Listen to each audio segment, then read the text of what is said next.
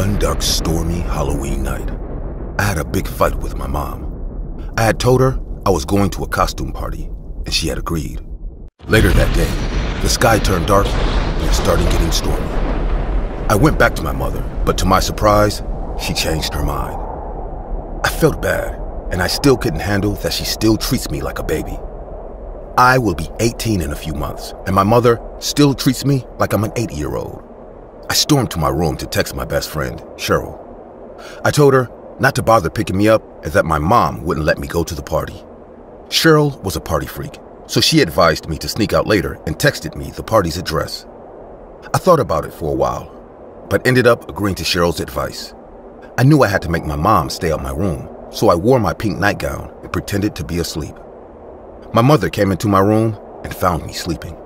She patted me on the head and said some prayers as she wished me a good night, turned off my room light, and shut the door behind her. Immediately, I noticed my mom was out of my room. I sneaked out. On my way to the address, it was a nice and classy restaurant, but it wasn't a party, I thought to myself. There was not many people there. I sat down in front of a couple. A waiter approached to take my order. He was tall and handsome. I smiled as bright as possible, and I asked him about the costume party. I showed him the address Cheryl had sent me, and he told me I wasn't at the right address. "Your friend must have made a mistake," the waiter said. I asked the waiter for a drink, and I kept calling Cheryl, but all to no avail. Her dial was redirecting me to drop a voicemail. The couple seated in front of me was young. The man was good-looking. He smiled at me and gave me a lustful look, and I looked at him in disgust. He was right there with his wife and still trying to flirt with me. The waiter brought the drink I asked for. There were chocolates and biscuits on the table, so I took some. I remember wondering if they were free. I started feeling funny, so I decided to use the bathroom. I looked around and I saw the bathroom sign. As I walked towards the bathroom, I heard two voices. "She's not part of the plan." "Then why did you attend her? I told you not to let anyone in." "She'll leave anytime soon." "No, we can't let her leave yet. She might ruin our plans." I stood there petrified. So many questions were going through my mind. I even forgot to use the bathroom. Right there, I decided to leave the restaurant immediately and call the cops. So I went back to get my bag and leave, but I couldn't find my bag. I asked the couple sitting opposite me, but they didn't respond. Instead, they looked away. I looked up and saw the waiter who served me coming from the bathroom and walking toward me. "What's wrong?" he asked. I can't seem to find my bag," I answered. At this point, my voice trembled and I was shaking. What could be their plan, I thought. The vision of being attacked or raped flashed through my mind. I had kept my phone in my bag before going to the bathroom, but couldn't find my bag. "I'll ask security for your bag. Now, sit and take your drink," the waiter told me. His tone was altering. I could sense he was getting annoyed. Immediately, I sat down and smiled. For every second that passed, my eyes were fixed on the door. The waiter noticed this and stood at the door. Right there, my heart was beating fast, and I was panicking. The waiter stood still at the door, gazing at me. I wondered if he added something to the drink. I thought about telling the couple in front of me what I heard, but I decided not to. I just wanted to get the hell out of there. I was lost in thought. I blamed Cheryl all the while. How could she? I mumbled. The waiter left the door shortly, and another man with firm muscles and broad shoulders came in through the door. He was handsome, but the least I could do was notice him. He winked at the couple. "Hello, Jaden. Nice to meet you." The handsome men greeted each other. The front door was still open, so I stood up and was ready to leave when I heard the waiter's loud voice. I sat back down and pretended to eat. "Can I eat with you?" Jaden, the man who had just entered, asked. "Suit yourself," I replied. He tried starting a conversation, but I wasn't giving in. He called the waiter and asked for a drink, which he went away to get.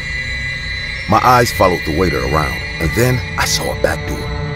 I stood up quietly and walked casually to the back door. I opened the door and saw someone outside. I strode past him, and then I started walking faster. "Hey, stop!" someone shouted. It was Jaden. I didn't listen. Instead, I ran, and he started running after me. I was shouting for help, but there was so much noise, no one could hear me. I was already in tears, and my vision was getting blurry. I tripped and fell. I looked back, and he was already close to me. I quickly stood up to run, but he was fast. I thought about what my mom had said. I should have listened to her. I should have stayed at home. Jaden caught me and held my hand tightly. As he dragged me, I peed myself uncontrollably. I kept begging and crying. Please don't hurt me. I'll give you whatever you want. A strange man attacked Jaden and hit him with a rod on the head, and he fell to the ground. I tried to run again. No one is going to hurt you. Just follow me, the man who rescued me said as he pinned Jaden to the ground and handcuffed him. He told me to calm down and showed me his ID. He told me he was an undercover agent and that a criminal was still in the restaurant and they were trying to arrest him. He told me to clean my tears and go back inside the restaurant. I was confused, but I decided to play along. I went back and sat down. The man in front of me looked shocked when he saw me and not Jaden. He stood up to leave with his wife. Two men entered and walked to where I was. My heart was about to pop out when I heard, "You're under arrest, Anderson. Your game stops here." It turns out the couple sitting in front of me wasn't a real couple. The man was a serial killer and Jaden was his accomplice. He abducts young girls, drugs, torture, and kills them. He had been wanted for years. The lady I thought was his wife was a new victim. He had given her some injections and she wasn't in her right senses. I couldn't believe I thought someone as evil to be good looking. The police had gotten information that he was coming to that restaurant for dinner. Everyone in the restaurant was an undercover agent except me. I watched the police capture Anderson. As he tried to escape, something fell from his body. And to my surprise, it was my bag. The lady was wheeled away in an ambulance, and Anderson was handcuffed and taken to the police station. The waiter who attended to me introduced himself as Detective Mike. He handed my bag to me and told me if Anderson hadn't been caught, I could have been his next victim. The police dropped me home that night. The siren had woken my mom and she was already waiting outside. But before she could say anything, I hugged her in tears. "I'm sorry, Mom," I said repeatedly. I couldn't sleep that night, and I still get PTSD whenever I'm around the subway, knowing fully well that I could have been a killer's next victim.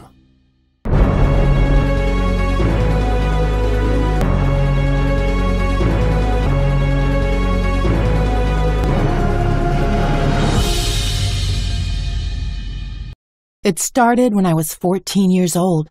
I had gone to bed the night before in my home, but when I woke up, I realized that I was lying on a bench in our town's park.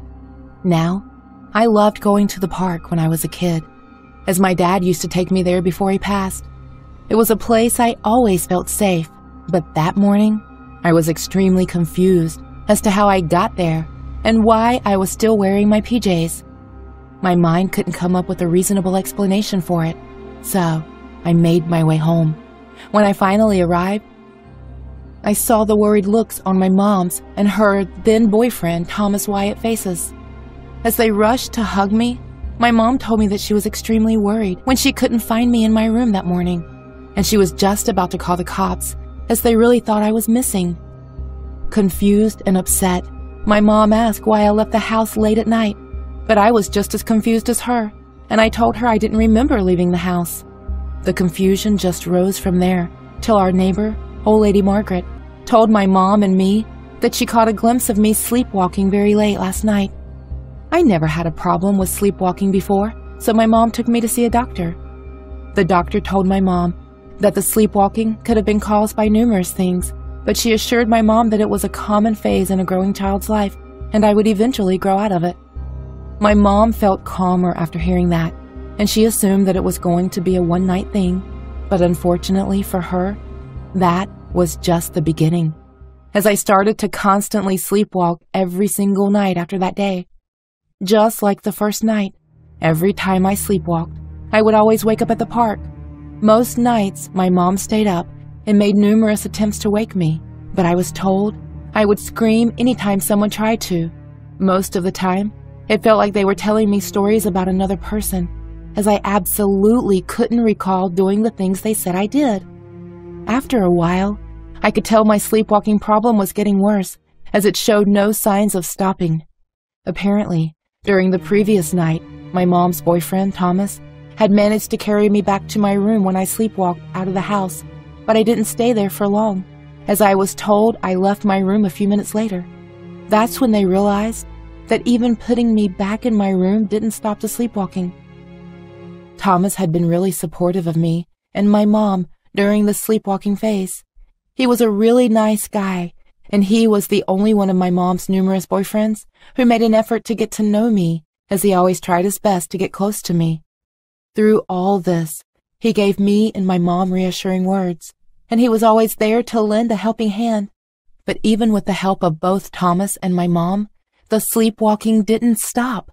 They eventually tried to lock my room's door, but I was told I would scream till it was opened. More visits to the doctor were made, and the doctor told my mom that locking me in my room wouldn't solve anything, as making me feel trapped will just make things worse. As this went on, it didn't take long before I noticed my mom was really worried. So that night, I decided to do something about it.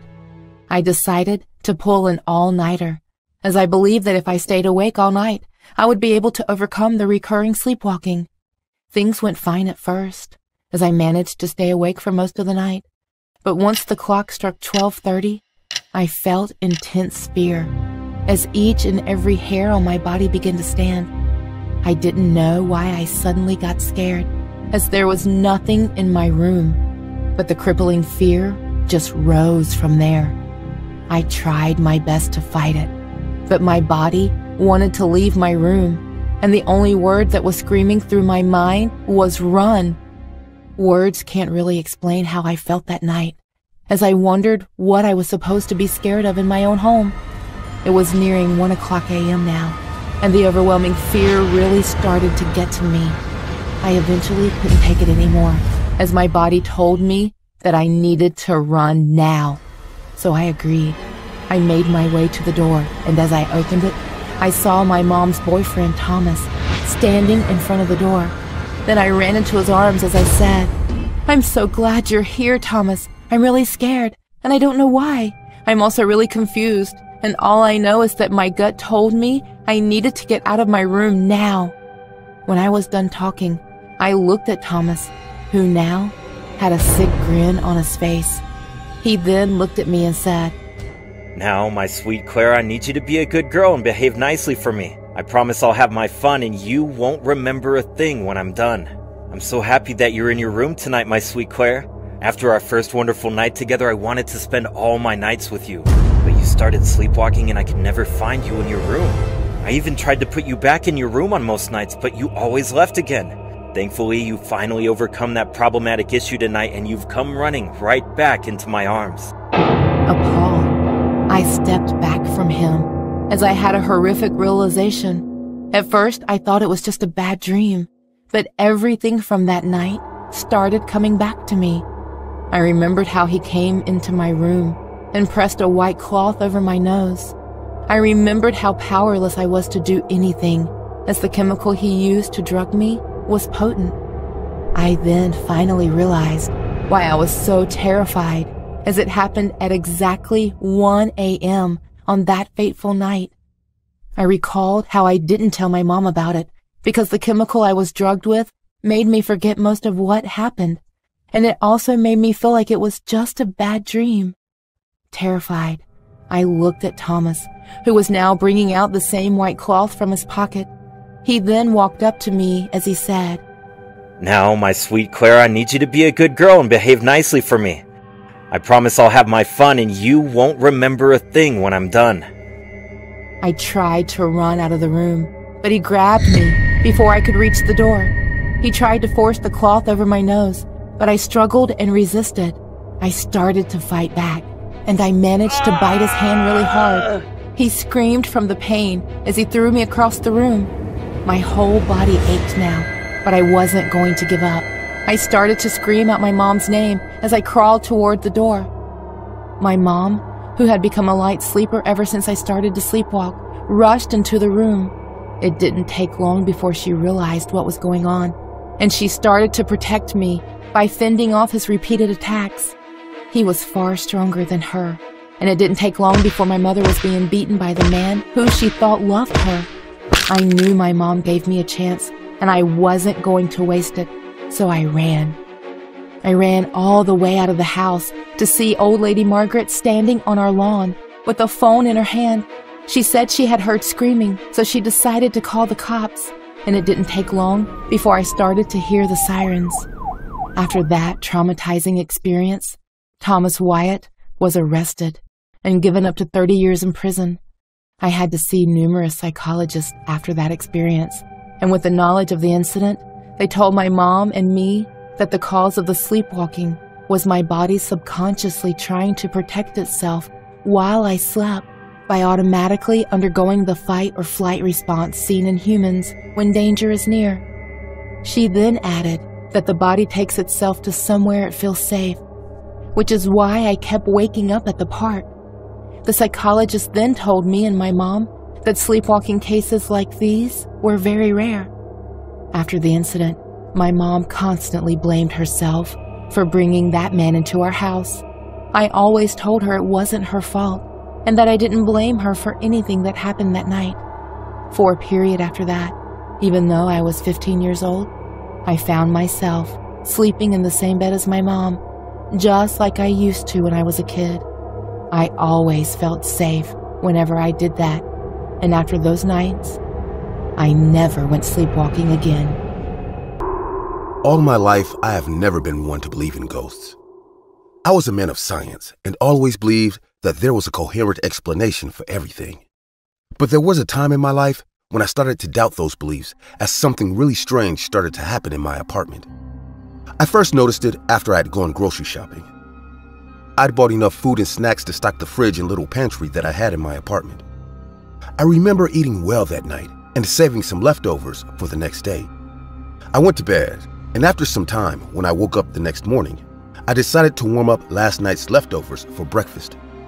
But when I opened my fridge, I couldn't find them. Shocked, I wondered what could have happened to the leftovers that I left the night before. At first, I thought I had kept them somewhere else and forgotten about it, so I looked around a little bit more in the fridge. But no matter how much I looked, they had completely disappeared. As I kept searching through my fridge, I realized something that was very odd. The leftovers weren't the only thing that were missing, as a substantial amount of other food items were gone too. I was completely baffled now, so I looked into my little pantry to see if any food items there were missing too, and as I opened it, I realized that my pantry had also been ransacked. My mind was struggling to come up with a substantial explanation as to why my food was disappearing, and my first feasible thought was that it had to be rats. I quickly realized how stupid that was, as even I knew that rats weren't capable of opening fridges and pantries, and even if they could, there would obviously be traces of crumbs or something. The strange phenomenon left me speechless for a while as I kept racking my brain. I knew I was home alone all through yesterday, so no one else could have taken the food items. It took me a while, but I eventually snapped out of it and went on with my day. I remember telling one of my friends about it, and he made a joke saying, "Maybe it's a starving poltergeist. I mean, I've always told you that ghosts were real, and maybe this one is a chubby ghost who just wants to steal your food." I didn't laugh at this joke, so he continued with, "Chill out, dude. Maybe it's just your mind playing tricks on you, or maybe you're just becoming forgetful, but you'll find those missing food items, trust me." My friend's words put my mind at ease, and I eventually decided to shrug it off and forget about the whole thing. When I got home that night, I saw my girlfriend was waiting for me in my apartment. She was sitting on the couch watching a movie, and that's when I remembered that I had given her a key. I immediately wanted to ask if she was the one taking my food, but I stopped myself. We hadn't been going out long, but I didn't think she was a thief, so I decided to let it slide.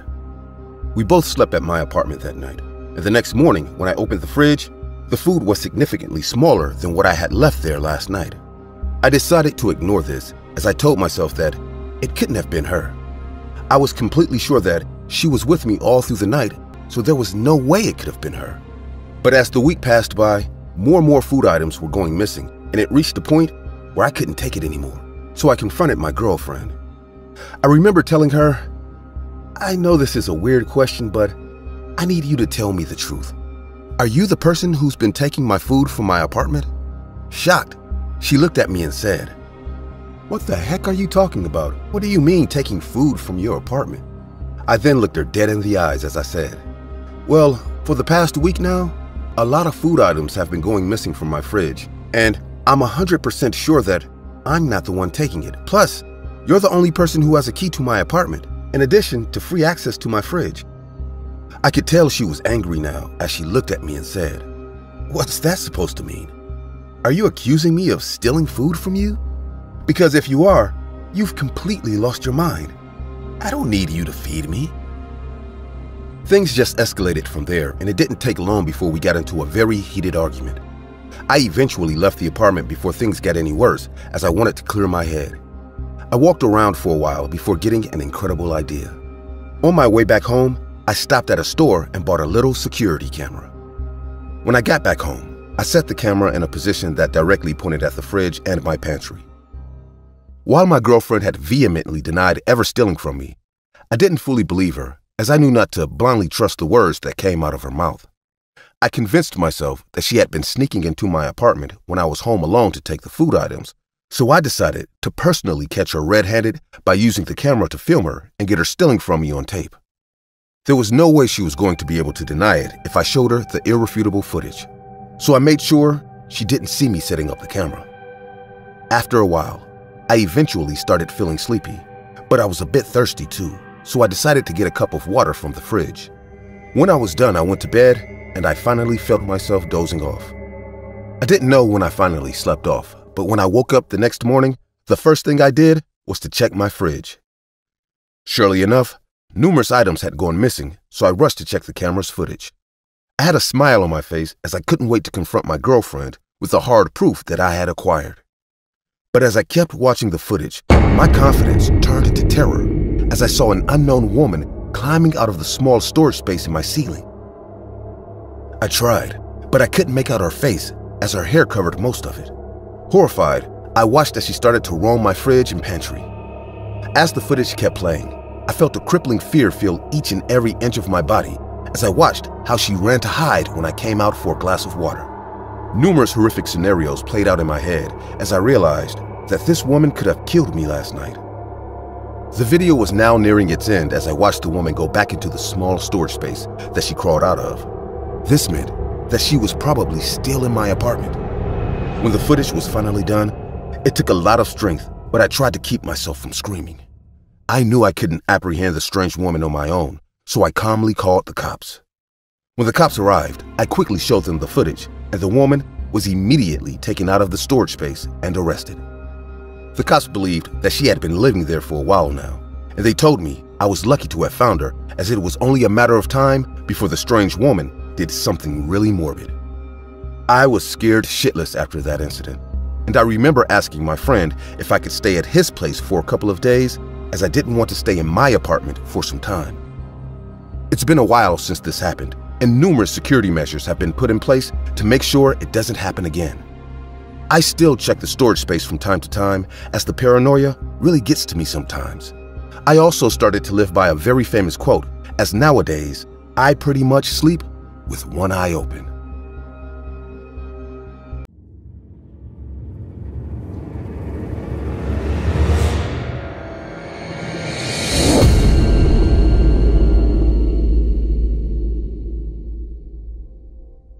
October 12th, 2012, is a day that's etched into the walls of my very unstable mind.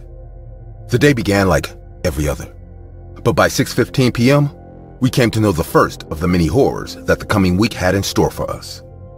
I can still hear her gut-wrenching screams every time I close my eyes. It's like the sounds are soldered into my soul, as no matter how many liters of alcohol I dump down my throat, I can still distinctively hear her screams ringing in my ears. It's taken a long time, but I've eventually come to live with it, as I know that I deserve every minute of this eternal torture that is now my life. The only thing I can do now is look back on that day and regret my actions, as with only 3 words, I single-handedly set off a chain of events that would eventually lead to both the beginning of a dreadful time and the end of my career at the SCP Foundation. To fully understand my story, I would need to take you 2 weeks back into the month of September. before that dreadful day had ever begun. The day was the 25th of September, 2012, and looking back on it now, I'm pretty sure that was one of the best days of my life. I joined the SCP Foundation in the year 2009, and in just 4 years, I managed to rise to the top. I was a brilliant scientist, and I carried out numerous successful operations and investigations. I also ushered in new, better, and more efficient methods to use during numerous operations. And with one successful case after another, it didn't take long for the higher-ups to promote me to an A-class personnel. At the time, the buzz around my name was huge, as there was already rumors going around about me meeting one of the 05 council members. Apparently, he or she had taken notice of my achievements, and they were also really impressed with my work. So they had recently decided to meet me in person, as I heard a day was supposedly being set. I remember being on cloud 9 that day, as I let all the attention go to my head. The praise and attention I was getting wasn't the only thing going on that week, as we had recently been receiving records of an anomalous object located on the outskirts of Karpova, a small village in Russia. Due to my recent amazing track record, I was quickly given the case by the higher-ups, so I immediately mobilized the mobile task forces, MTF Epsilon 6 to be exact, as they were going to go to Karpova, report back any sightings or effects of the anomaly, and finally secure and retrieve the object. Within hours, reports from the site were already being sent back to me to analyze, and as I got to work, I couldn't help but notice something really strange. For starters, the report stated that the small village was now deserted as our field agents didn't see any living person there. Apparently, most of the people in the settlement had fled, and the remaining 56 people who were hurriedly left behind were all dead. Now, this wasn't what was strange to me, as anomalous objects usually left trails of dead bodies behind. No, that was pretty normal. What was strange was the way, or should I say, the manner in which these people died. The field agents' live reports, in addition to numerous videos and images, show that each of these victims died in a morbidly different way. For starters, the charred corpse of a 9-year-old girl was found in an abandoned burnt building. Another victim's bloated blue corpse was found by the side of a river. From what we could tell, he was a 36-year-old fisherman who had drowned. The third victim was found on the floor of her home. She had a huge bloody gash on her head, and all evidence made it clear that she bled to death. And as I kept going through all the reports, one by one, I realized that none of the 56 people died in the same way. I was confused, as most anomalous objects usually operate by a certain pattern, so this was a bit peculiar to me. By the time our field agents were done cleaning up the scene, the next thing was to identify and retrieve the anomalous object. A perimeter was formed around the village as it was being searched, and some field agents were sent out to the neighboring settlements to find and ask the people who fled some questions. It was pretty hard to pinpoint exactly what the object was, but after finding some residents of the village and asking them questions, we realized that the villagers who fled all feared a certain object, an object they called Igrok Diavola, a sentence that translated into the devil's player. After that conversation, and in addition to all the information we had received, we managed to retrieve the object in the basement of an abandoned building. The building was dated all the way back to the 1700s, and it was believed by the locals to be owned by an old cult that was once rampant around the area. Once the object was retrieved, contained, and secured, I immediately ordered for it to be sent to Site 300-14, Krasnoyarsk, Russia, which was both the closest and our only site in Russia. Before the object arrived, I managed to gather my team there for us to study and analyze the new anomaly. These people were the smartest people I knew, and I didn't do any case without them. I really needed them all to carry out a clean case, especially my right-hand woman, Amelia Scott. She wasn't just one of my best scientists. She was also one of my closest and oldest friends at the Foundation. We'd known each other since the beginning, and we both had worked our way up together. By the time she and the rest of my team arrived, we decided to take out a little time to exchange pleasantries and catch up before getting back to the task at hand. It took about 30 minutes for the object to arrive on site, and it didn't take long before we started our analysis and observation of the anomaly. And after the first hour had passed, these were my first impressions. For starters, the object was an old-timey phonograph machine. It looked pretty normal, as it basically had the appearance of every old version of the phonograph device, but that's where its normality stopped. You see, historical records show that the first phonograph was invented in the year 1877 by the brilliant scientist Thomas Edison.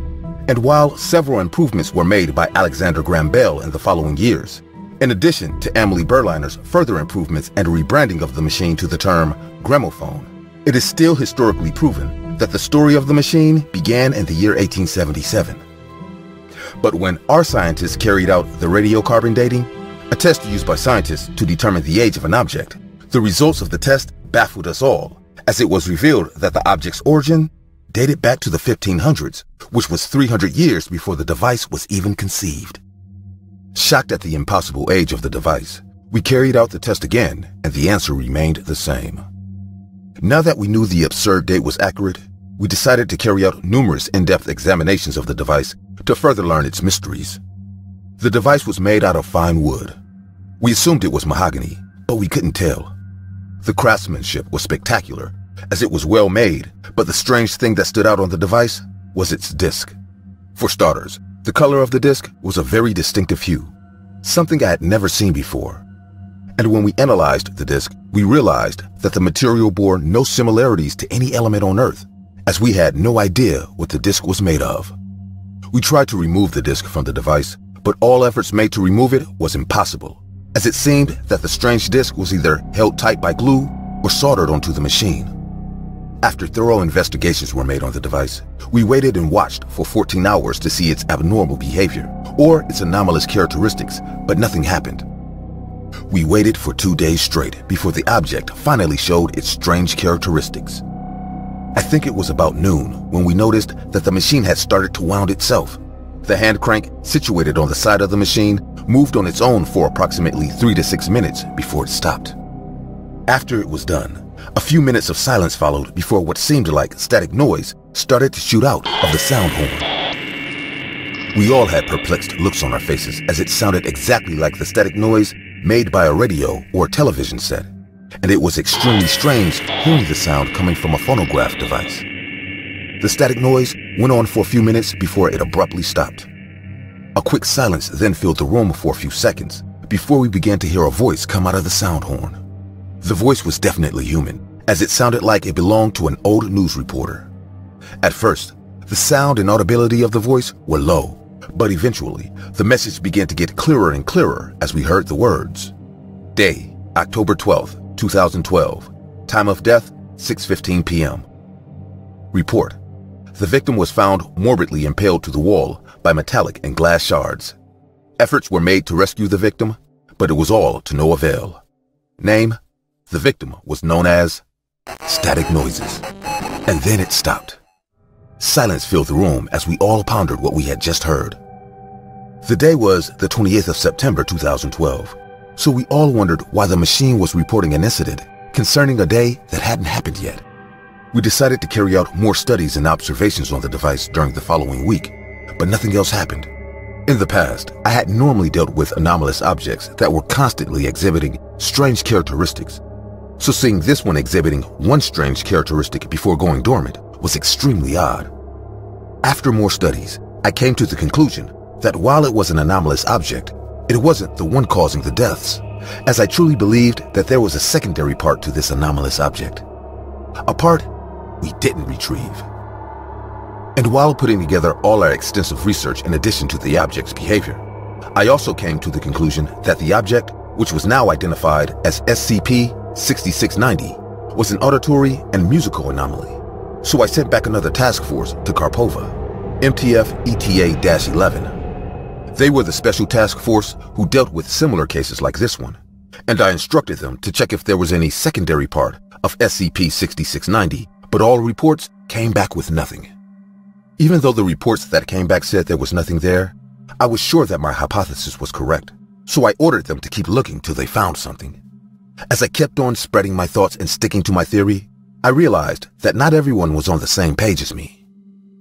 Amelia and my other scientists weren't convinced that there was a secondary part of SCP-6690.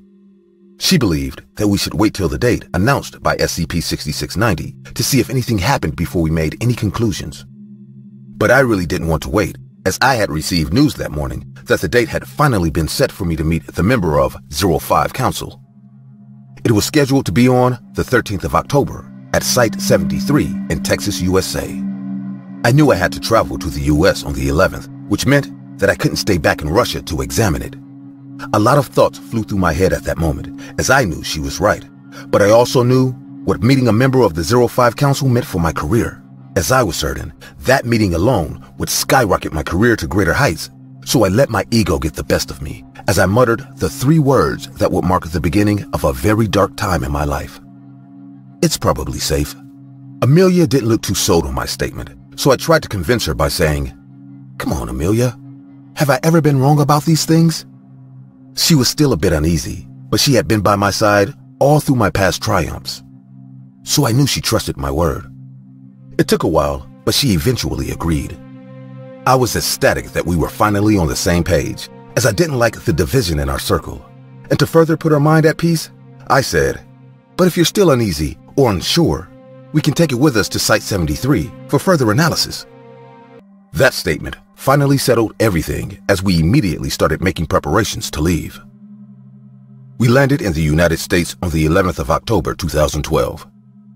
I had already labeled SCP-6690 as a safe class object, because being a study facility, only safe classes were allowed on Site 73.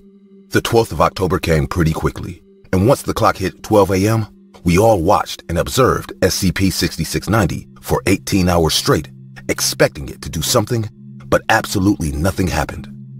It was 6 p.m. when I finally decided to start wrapping things up. I assumed that if nothing had happened this long, then nothing could possibly happen again. My theory was beginning to look more and more feasible as they all began to agree with my hypothesis. So I told them to ignore the 6:16 stated time, as I assured them again that if nothing happened in 18 hours, nothing was surely going to happen in the next 16 minutes. We were all tired, so everyone agreed as we packed up our equipment and began to leave. The sun started to set outside when I looked at Amelia and said, "I don't want to be that guy, but I told you so." We both laughed before she responded with, "Well, I can't argue with that. You were right and I admit it. Although, this does mean that your hypothesis on there being a secondary part of SCP-6690 was absolutely correct. I shouldn't have doubted you."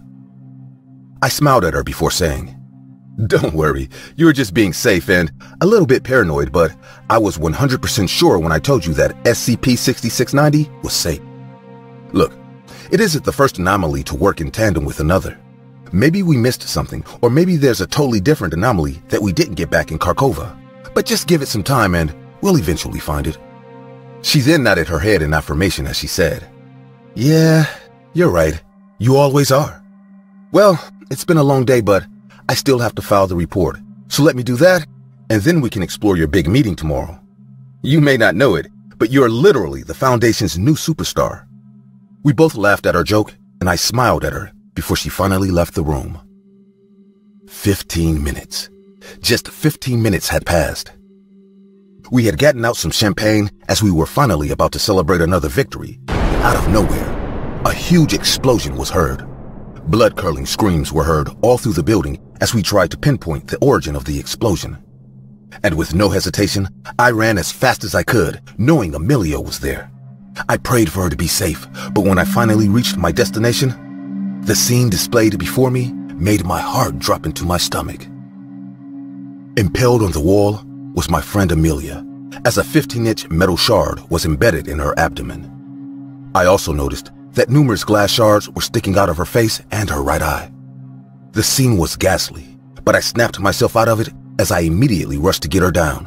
But when I finally reached her, I hesitated, as I knew pulling out that shard would mean her instant death. Her screams began to die down as she had lost a lot of blood. I walked closer to her, and as I looked into her eyes, I could see the unimaginable pain she was going through as she struggled to speak.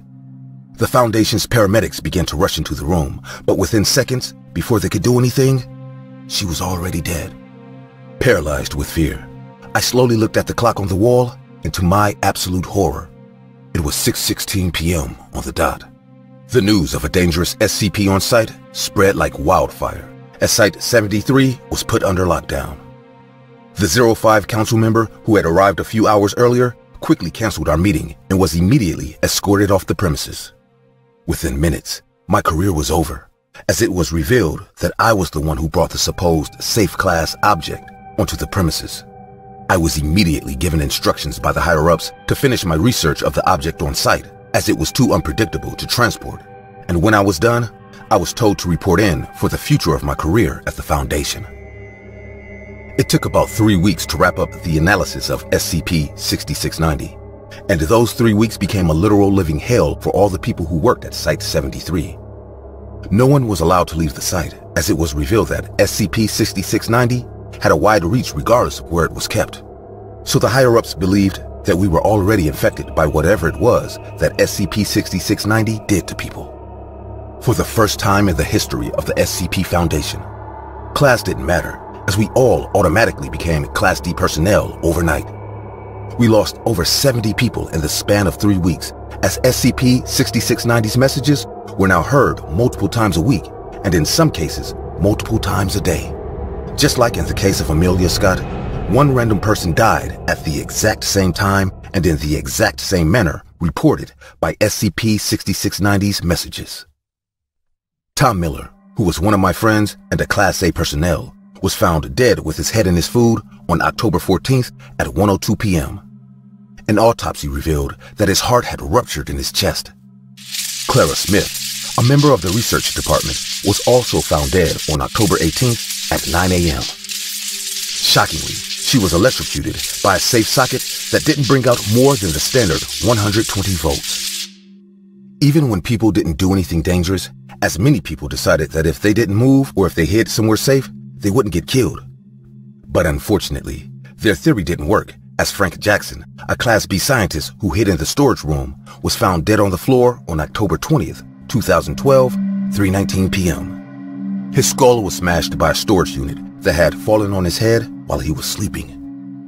As the days went by, I eventually started wishing I would be the next one to die, but day after day, I was spared. We eventually started getting reports from outside Site-73, as the neighboring towns had started to report numerous strange deaths to the authorities. We managed to pinpoint the exact radius and reach of SCP-6690, as we found out that its effects were felt over 155 square miles, 401,448,157 square meters, meaning that, given enough time, it had the power to potentially kill thousands of people living in a small town. During the research, we also realized that SCP-6690 had the power to bend, alter, and manipulate matter itself. Because when we reviewed the death of Amelia Scott, we found out that the explosion was caused by a 9.5% concentration of methane gas in the air, particularly in the area behind a cabinet made of metal and glass. As a scientist, this was an extremely disturbing realization, as methane isn't part of the gases that make up the air around us, and it certainly doesn't appear randomly. Similar findings were also discovered when we reviewed the death of Tom Miller, as it was revealed that his blood pressure was increased to an extremely dangerous level. A level so high that it caused his heart to pretty much rupture and explode. More and more disturbing things were found out about SCP-6690, but by the end of the 3rd week, we had started reaching a conclusion. By the time the analysis and our research were over, SCP-6690 was transported to a secure and undisclosed location. It was taken to a place very far away, but the place was still under the Foundation's reach, as I heard that the site was located about 10,000 miles in the frozen desert from Area 314, Iqaluit, Nunavut, Canada. It was particularly chosen for its isolated condition and lack of human life. It was transported there by MTF Lambda-5, as SCP-6690 was now considered a reality-bending anomaly. Its class was bumped up to Euclid, and even though some of the Foundation scientists argued that it should be kept under Keter class, it wasn't put there because I told them that while it was a bit difficult, SCP-6690 could be easily contained under the right circumstances. When the case was done, I was relieved of my position at the SCP Foundation. I was told by some of the higher-ups that they were thinking of something more severe as a punishment, and the only reason why I was let off easy was due to the great contributions I had given to the Foundation in the past. It's been over 10 years now, and I'm still reeling from the incident. I've contemplated committing suicide many times over the past few years, but I don't even have the balls to do that because I know deep down that wherever I go, when I die, I can never look my friend Amelia Scott in the eyes. So I spend my days drinking myself into a stupor and counting down the days in this living nightmare that I used to call my life. SCP-6690, also known as the Devil's Player or the Voice of the Grim by survivors of Site-73's massacre. Class, Euclid. Bears the appearance of an old phonograph machine. Model, unknown. It is currently located in an undisclosed and isolated location about 10,000 miles from Area 314, Iqaluit, Nunavut, Canada. Reports state that it's being kept in a soundproof safe with dimensions measuring 152 by 91 by 143 centimeters. This was done because it is believed to dampen its reach and as a precaution in case any civilian comes within its range. SCP-6690 Anomalous Properties states that it has the ability to alter, bend, and manipulate matter in order to cause the deaths of people within its range. Strange messages or recordings are heard coming out from its sound horn, and with that, it details the day, time, and manner in which the victim will die, without revealing the individual's name. Reports also state that nothing can be done to stop the process once it has begun. Formerly thought to be a safe-class object, SCP-6690 took the lives of over 70 personnel during the Site-73 massacre. The costly mistake of the object being wrongly classed was the fault of the then-famed SCP scientist James Carter. He was relieved from his position, and his current whereabouts are still unknown.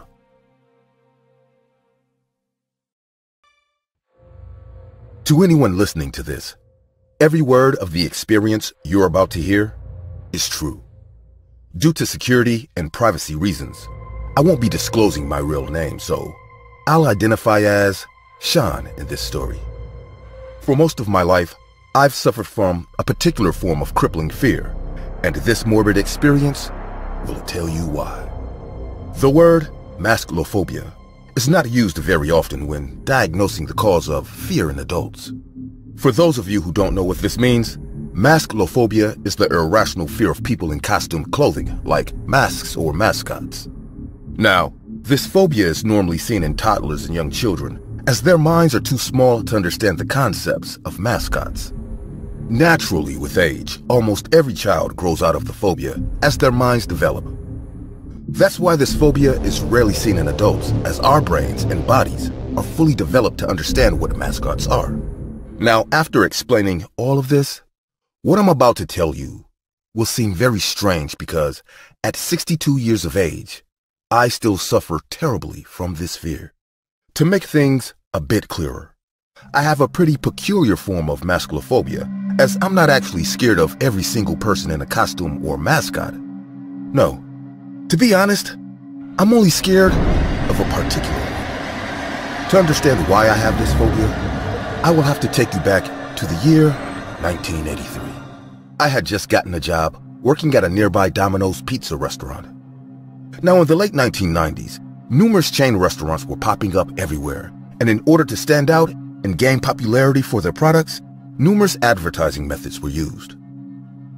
Out of all these methods, the most popular and effective ones were the creation of mascots. Nowadays, these iconic mascots have become synonyms with these restaurants, as I'm sure everyone knows these names. Ronald McDonald became the face of the McDonald's restaurant in the year 1963. Wendy Thomas became the face of the Wendy's restaurant in the year 1967. And Chuck E. Cheese became the face of the Chuck E. Cheese restaurant in the year 1977. The trend of mascots just went up from there, as every massive restaurant chain in the fast food industry really wanted to boost the popularity of their products. Now, in the year 1986, Domino's Pizza, which was already a massive fast food chain at the time, wanted to hop on the mascot trend. Those of you who were born in the late 1990s or early 2000s may not remember this, as in recent times, the Domino's Pizza restaurant has no notable mascot. But believe it or not, we used to have one, and it was called the Noid. The Noid was created in the year 1986 for Domino's by Will Vinton's Studios. The character looked like what seemed to be a humanoid rabbit, dressed in a red onesie and had a black N on its chest. I had already spent 3 years working for Domino's in the Chamblee, Georgia branch before the character was introduced. I recall seeing the character everywhere as it became pretty popular. Numerous advertisements were made for the character, and the catchphrase, "Avoid the Noid," was coined. This was because, at the time, Domino's promised a 30-minute delivery guarantee, and in the televised ads, the character was known for trying to interfere with or delay the pizza delivery. Throughout the next 3 years, the character gained more popularity as toys, merchandise, and video games were created. As a Domino's employee, I remember being constantly surrounded by this new character called the Noid, and it didn't take long before I eventually grew fond of it, as I bought and collected any toys or video games that I could get my hands on. The affinity I had for this character just grew from there, as I was always waiting for new Noid-related items to drop. But all that love came to an abrupt end on the 30th of January, 1989. That Monday morning started out like the rest of my mornings. I wasn't actually supposed to work that day, but one of my fellow employees called in sick, so I had to fill in for him. I got there by 9 a.m., and I was greeted by my coworker. I will not be able to give out her real name, so she will be identified as Katie in this story. After exchanging pleasantries, we immediately got to work, and it wasn't until 11 a.m. that our morning took a drastic turn. A strange man had just walked into the restaurant, and I remember opening my mouth to greet him before I saw him point a gun at my face. I had seen scenes like this in the movies numerous times, but nothing could have prepared me for that moment. No words can explain how I felt when I found myself staring down the gun's barrel. The armed man then slowly looked at me and Katie as he said, "If you don't want to know what the inside of your heads look like, I suggest you walk towards me with your hands where I can see them. You're both going to be my hostages." Me and Katie didn't say a word as we did exactly what he asked us to do. Our attacker then grabbed us as he said, "Don't look at me like that. You're all his accomplices. Him and everyone here. You've all ruined my life." Katie, who was far braver than me, managed to stutter the words, "Please, sir, you've got the wrong people. We don't know who you're talking about." Enraged, the man then screamed, "Don't lie to me! You all know Tom Monahan! Shut your lying mouth!" The name Tom Monahan did ring a bell, as he was the creator and owner of the Domino's Pizza restaurant. But we had never actually met him in real life. Katie then started to say something about us never meeting him, when the strange man cut her off screaming, "He stole my name without my permission and used it to create a useless mascot." I remember being so confused as I had no idea what he was talking about. But as I traced his eyes, I realized that he was looking at the Noid figurines that I brought in that morning with a lot of hate in his eyes. I then watched as he threw them off the table and smashed them into bits. When he was done, he had a pained look on his face as he said, "My life has been a living hell ever since those commercials came out. He's been telling people to avoid the Noid, to avoid me, and no one has done anything about it." The man then noticed the Noid-themed wristband that I had on as he said, "So you're one of them? You're one of the numerous bullies who support this character? Well, guess what, you bastard?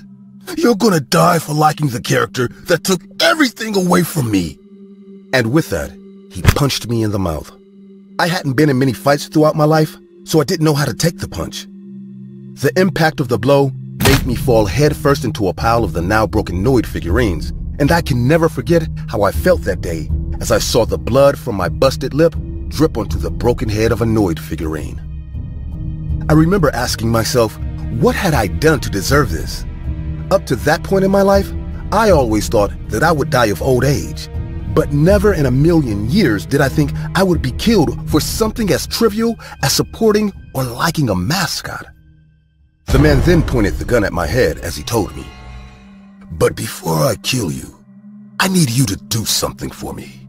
He ordered me to stand up as he forced me and Katie towards the restaurant's phone.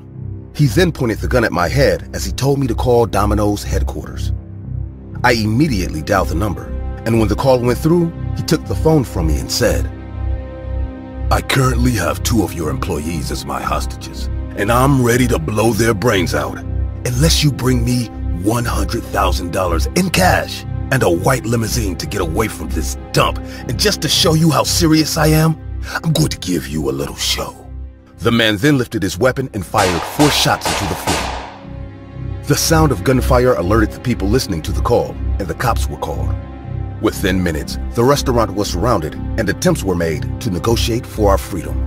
The cops called the man on the restaurant's phone and asked who he was and why he was doing this. The man then responded with, "My name is Kenneth Lamar Noyd, and I'm doing all of this because of everything the owner of this filthy restaurant has done to me." The cops, who were shocked, now asked the man what the owner supposedly did to him. Mr. Kenneth then responded with, "The man gang stalked me. I know because I saw him doing it, and he broke into my own home without my permission. So you better bring what I ask for, or I'm going to kill them." The man then threateningly pointed his gun at my head, and I remember for the first time that day, I wasn't scared by the gun that was being pointed at my head. No, what frightened me was actually the insane look in his eyes, as I knew then and there that this man was mentally unstable. My assumptions about his mental state were further proved, as when he was asked what he wanted to be given in exchange for our freedom, the man said, "I'm willing to give you one of my hostages, the woman called Katie, if you can provide me with a book called The Widow's Son." The officers, who were clearly shocked at his request, said nothing as they agreed to get the book. After a while, the book was retrieved, and when he was asked to release Katie, the man said, "I don't want the book anymore, so the deal's off." Confused by his erratic behavior, the cops tried to reason with the man, but nothing worked. Over 4 hours had passed now, and things had remained the same. I remember how heightened my anxiety levels were as I struggled not to pass out. As I watched things play out, my fear began to rise higher as I knew being held hostage by an insane person was far worse than a normal hostage situation.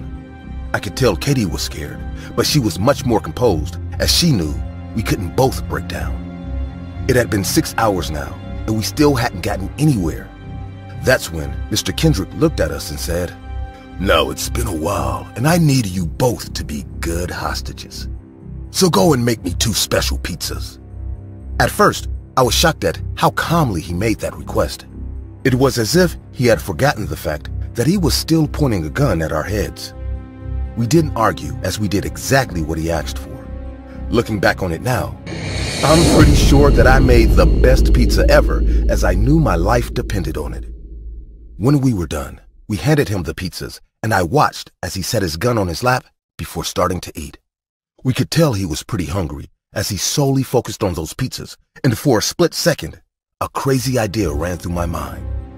I looked at Katie, and I could tell that she was thinking the same thing, so with no hesitation, we ran. As I bolted for the door, I remember making my peace with God as I thought he was going to shoot me in the back. But it took Mr. Kenneth a while to get himself together by picking up his gun, and before he could do that, we were already out of the door. We ran into the arms of the cops, who immediately took us somewhere safe. It took a couple of minutes, but now that he didn't have any hostages, Mr. Kenneth had no choice but to give up. The morbid incident shook everyone in the city, and investigations were carried into Mr. Kenneth's life. It was then revealed that Mr. Kenneth Lamar Noyd, who shared the same name as our mascot, the Noyd, had been a target of light mockery and bullying ever since the character gained popularity. And while everyone knew it was just a silly coincidence, Mr. Kenneth believed he was being specifically targeted by the owner of Domino's, Mr. Tom Monahan, as he made up scenarios claiming that they were both spying on his house and keeping him under surveillance. He also claimed the catchphrase, "Avoid the Noyd," was specifically created to make his life even worse. His family said that he would be enraged anytime the Noyd advertisements were shown on TV, and as the character grew more and more popular, he eventually couldn't take it anymore, so he decided to get his revenge on the Domino's pizza restaurant. Mr. Noyd was given numerous charges during his trial, namely kidnapping, possession of a firearm, and extortion. After the trial, Mr. Noid was deemed insane and he was sent to a mental institution for rehabilitation. It was there that he later killed himself on the 23rd of February, 1995. I quit my job after that, and I had to undergo extensive therapy to help with the PTSD. Night after night, I found myself having nightmares about that day, and it didn't take long before the Noid character started appearing in those nightmares, as I would have dreams of a bloody red rabbit coming to shoot me in my sleep. It was then that I was told I had masculophobia. The psychologist told me the Noid character was a triggering element and that I should stay away from anything that would remind me of that day. Due to the bad press from the incident, Domino's pulled back all the advertisements for the Noid, and within the next decade, the Noid became Domino's forgotten mascot. It's been over 33 years since this all happened. I thought I had gotten over the incident, but when I saw Domino's had revived the character in the year 2021, I had a terrible panic attack. It took me a while, but I've finally come to terms with the truth, as I know there's nothing I can do to overcome this fear, and it's going to be with me for the rest of my life. On the bright side, I do find it ironic sometimes, as I know the only thing I can do now is to spend the rest of my days avoiding the Noid. It's been 2 years since this incident, but I can remember every detail of this story like it was yesterday. I was 17, and as a teenager, I wasn't really into social apps. I was the kind of teen you'd see with headphones on all the time, but as time passed, I guess I changed. The more friends I made, the more the need for these social apps became. Instagram came first, then Twitter, and then finally Snapchat. At first, I wasn't really enthusiastic about the app, but eventually I grew to love it, and before I knew it, I was sending up to 16 snaps a day. Little did I know that, in the coming weeks, this app would lead to the worst experience of my life. I can remember the first message I received. I was in class with my friends and we were talking about girl stuff when my phone buzzed. At the time, I didn't realize it because I was really into the conversation. I'm guessing my friend Lucy saw it, so she called my attention to it. "Claire, when did you start talking to boys we don't know about?" I was taken aback by this statement, and the whole group became intrigued. "What are you talking about?" I replied. Then she held my phone up and said, "Who's user 22? I quickly took my phone and saw the notification. I had received a voice note on Snapchat from someone called user 22. The person wasn't added as my friend, so that was odd. "I don't know who this is," I replied. "Come on, spill the beans," they said. But I kept saying that I was telling the truth and I really didn't know who it was. "How do you know it's a boy anyway?" I asked Lucy. "Because no girl uses a name as bland as user 22. Plus, you don't really talk to anyone apart from us." Deep down, I knew that was true. Even if I did start using social apps, I still only talked to my friends on it. So I guess I wasn't as social as I thought. I finally decided to play the message. I put on my headphones and pressed play. At first, it was nothing but silence for 30 seconds. Then I heard the crackling of a camera. Like the sound it makes when taking a picture, followed by a loud guttury scream of a word, "Chait." The word sounded like someone who wasn't literate or someone who didn't know English well tried to pronounce the word chat. I was still in deep thought till my friends asked, "So what does it say?" So I took off my headphones and played the message. They too were in shock till Lucy started laughing. I remember asking her, "What's so funny?" And she said, "It's probably a silly trend. Don't you get it?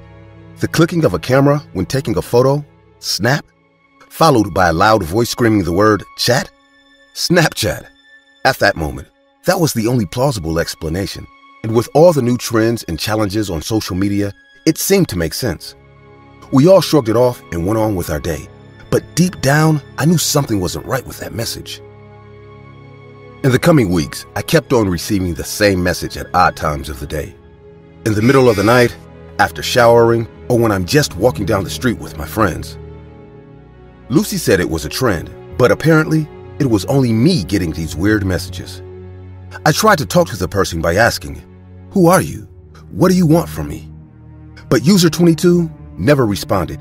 He or she just kept on sending the same voice note over and over. With time, I'd just started to ignore it, and I told myself it was probably a bot or a glitch, I also didn't tell my friends because it really wasn't hurting anyone. On April 15th, a day which I'd come to remember, my parents were out of town for the weekend, and I was sitting by the window reading a book, and my phone buzzed. I picked it up and saw the same notification that I'd been seeing for weeks. Voice note from user 22. I don't know why, but I always played the message. Maybe I was waiting, hoping for it to be something different. I wasn't wearing my headphones, so I decided to play it out loud, and it was the exact same thing. Snap. Jade. But this time after playing the message, I froze. Maybe it was because I wasn't wearing my headphones, but I could have sworn that I heard the sound of a camera taking a picture coming from outside while I played the audio. I was really scared, so I slowly turned around, and right there, outside my window, was a hooded man holding a camera. I screamed and expected him to run away, but he ran right towards me. Upon reaching the window, he realized that it was locked, and he just stood there for 30 seconds staring at me. He then started screaming the word, "Jade! Jade! Jade!" at the top of his lungs. I just stood there completely frozen and confused. But what he did next scarred me for life. He started using his own head to repeatedly bash in my window. I saw the glass cut his cheek and forehead, but he just continued to destroy my window with his face. By now, his hood was off, and I could completely see his face. He looked like he was in his 60s. The hair on his head was tattered and in patches, and his teeth were black and rotten. I don't know why I didn't run. I don't know why I didn't call the police. I guess I couldn't. I was totally transfixed. I don't know if it was because of the fear, but all I could do was just stand there and take in the scene. My window finally broke, and the man whose face was completely disfigured let himself in. He held me by the shoulders and looked me in the eye. Up close, I could see his left eye was completely damaged, and numerous shards of glass were sticking out of his face. My mind had already gone to 1,000 places. I thought he was going to have his way with me and kill me. My mind screamed at me to do something, but my body fell limp. He opened his mouth and said the same words he'd been saying over and over, but this time, he said it in a calm voice, and it sounded like a question. Cheat? His breath was so rancid, it smelled like feces, but I still didn't say anything. He repeated it again, this time with a little agitation in his voice. Cheat! I finally mustered up some courage and said, I don't understand. And without thinking, he hit me hard on my face, and the force of the blow broke my nose. He then continued to shout, Jade! Jade! Jade! I remember at that moment my mind told me I was going to die, as I had already accepted it. Just then, I heard my name from outside. Claire? It's me, Miss Anderson, your neighbor. I heard a lot of noise and decided to check on you. Are you all right? I don't know where the strength came from, but I screamed. I screamed so hard, my lungs hurt. Claire, open the door right now. I heard Miss Anderson scream. The man, distracted by my neighbor, looked at the door, and I didn't hesitate to kick him between his legs. He screamed, and I ran for my room. I got in and locked the door, and it wasn't long till I heard footsteps from outside. I heard him banging the door, screaming. I stayed on the floor of my room, sobbing. It didn't take long before I started hearing police sirens. Soon after, I heard, It's the police! Followed by struggling from outside. Then everything died down. Then my door was broken down, and a female cop walked in and asked me, Are you okay? I looked outside, and I saw 2 cops holding down the man who had broken into my house. It's okay, we've restrained him, she said. I remember running into her arms and crying my heart out. After the incident, I was taken to a hospital. My parents then immediately rushed home after hearing the news. I went to the station to give a statement, and my dad demanded to know the identity of the man who did this to his daughter. We were told his name was Owen Connor. He was a war veteran. Before he joined the Army, he used to be a photographer. After the war, he suffered many brain injuries and PTSD, which made him really violent. He tried to get back in tune with his family, but he was isolated due to his rage and violent outbursts. After an incident where he got violent with one of his family members, he was put into a psychiatric ward. He stayed there for 6 years. There his condition deteriorated, and he lost many brain and speech functions. He escaped about 6 months ago, and has been on the loose ever since. I remember asking, why did he come after me though, and how did he get my Snapchat ID? They said they found a phone on him. Upon going through it, they found out he used the app Snapchat as a way to get back in contact with his family. They said he looked up the name of his daughter, Claire, and Snapchat's generic search results probably brought up my name and he thought I was his daughter. They said he tracked me down using the Snap Map and followed me around for a while. Numerous pictures of me were also found on his camera. Even after all the therapy, I still remember that day, and every time I go to events, be it weddings or birthdays, I am always afraid of the words, "Say cheese." Because once I hear the snap of a camera, I vividly hear his voice still screaming at me. "Jade!" Hi, my name is Frank, and what I'm about to tell you will make you eat homemade food forever. It was a Saturday afternoon when my friend Daniel rushed over to my house to inform me about the new Domino's pizza that had just opened down the street, and they'd be giving massive discounts for every pizza you buy on the opening night. Lucky customers would also take home free pizza packages. Free pizza? Count me in, I said. A week had passed, and it was Sunday, the opening night of the new Domino's pizza. Daniel and I were set to go and enjoy the food. It'll take less than 10 minutes to get there, so we decided to get drinks. We took a few shots before going to the opening night. We arrived at the new branch, which was well decorated. You could tell that they had a special occasion. Daniel and I smiled at each other as we entered the new Domino's Pizza branch. Little did I know what I was getting into. We looked around and spotted an empty seat. We moved closer and sat down. Dan sat opposite me and passed me the menu, and I was delighted at the varieties on the menu. We finally made up our minds on what to order. I called the waiter and gave our orders. While waiting, I informed my friend Dan about the new job I'd be interviewing for the next day. I was excited about the job because I'd been jobless for a while. We waited for about 5 minutes more, and a waiter finally showed up with our pizza. But it wasn't the waiter who had initially taken our orders. It was a different waiter, and he seemed familiar. He was probably transferred from one of the many Domino's pizza branches I've been to, I thought. We dug into the pizza, and it was tasty. I suddenly felt a weird sensation as if someone was staring at me. I looked around, and to my surprise, the waiter who had served us was glaring at me. I felt worried instantly. When our eyes met, he looked away for a while, but he continued glaring. I was getting scared and wondering why he was glaring at me angrily like a maniac. A couple of minutes later, I began to feel woozy, and I told Dan, so he ordered an Uber and I was on my way home. When I got home, I was feeling lightheaded, but I couldn't help but think about the weird waiter who was glaring at me. I took my mind off it and slept off. The next day, I woke up at precisely 12:54 p.m. My phone was right beside me, and it was buzzing like crazy because of all the texts and phone calls coming through from my uncle and my friends. I finally figured I missed the job interview I was supposed to go for.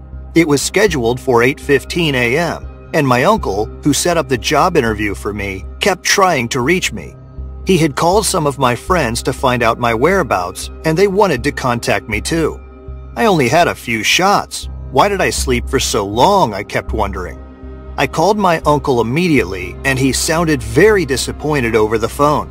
He told me that someone else had been appointed for the job. I was sad. I needed that job. I burst into tears.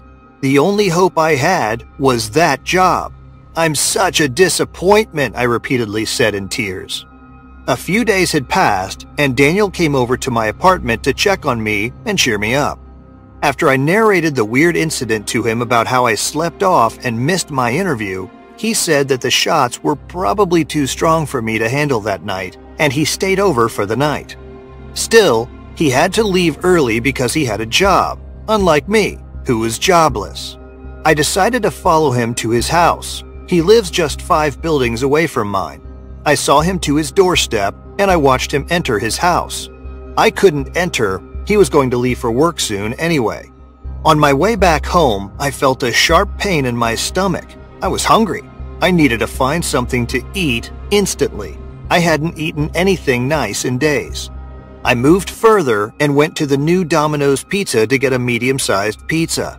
It was early in the morning, and there were only 2 workers when I got there, a friendly-looking waiter and the one who had brought us food the other night. He was busy arranging chairs and tables. Immediately he saw me, and his expression changed. "I forgot about this weird dude. I should have gone somewhere else for food," I said. I went to the other waiter and placed an order to go.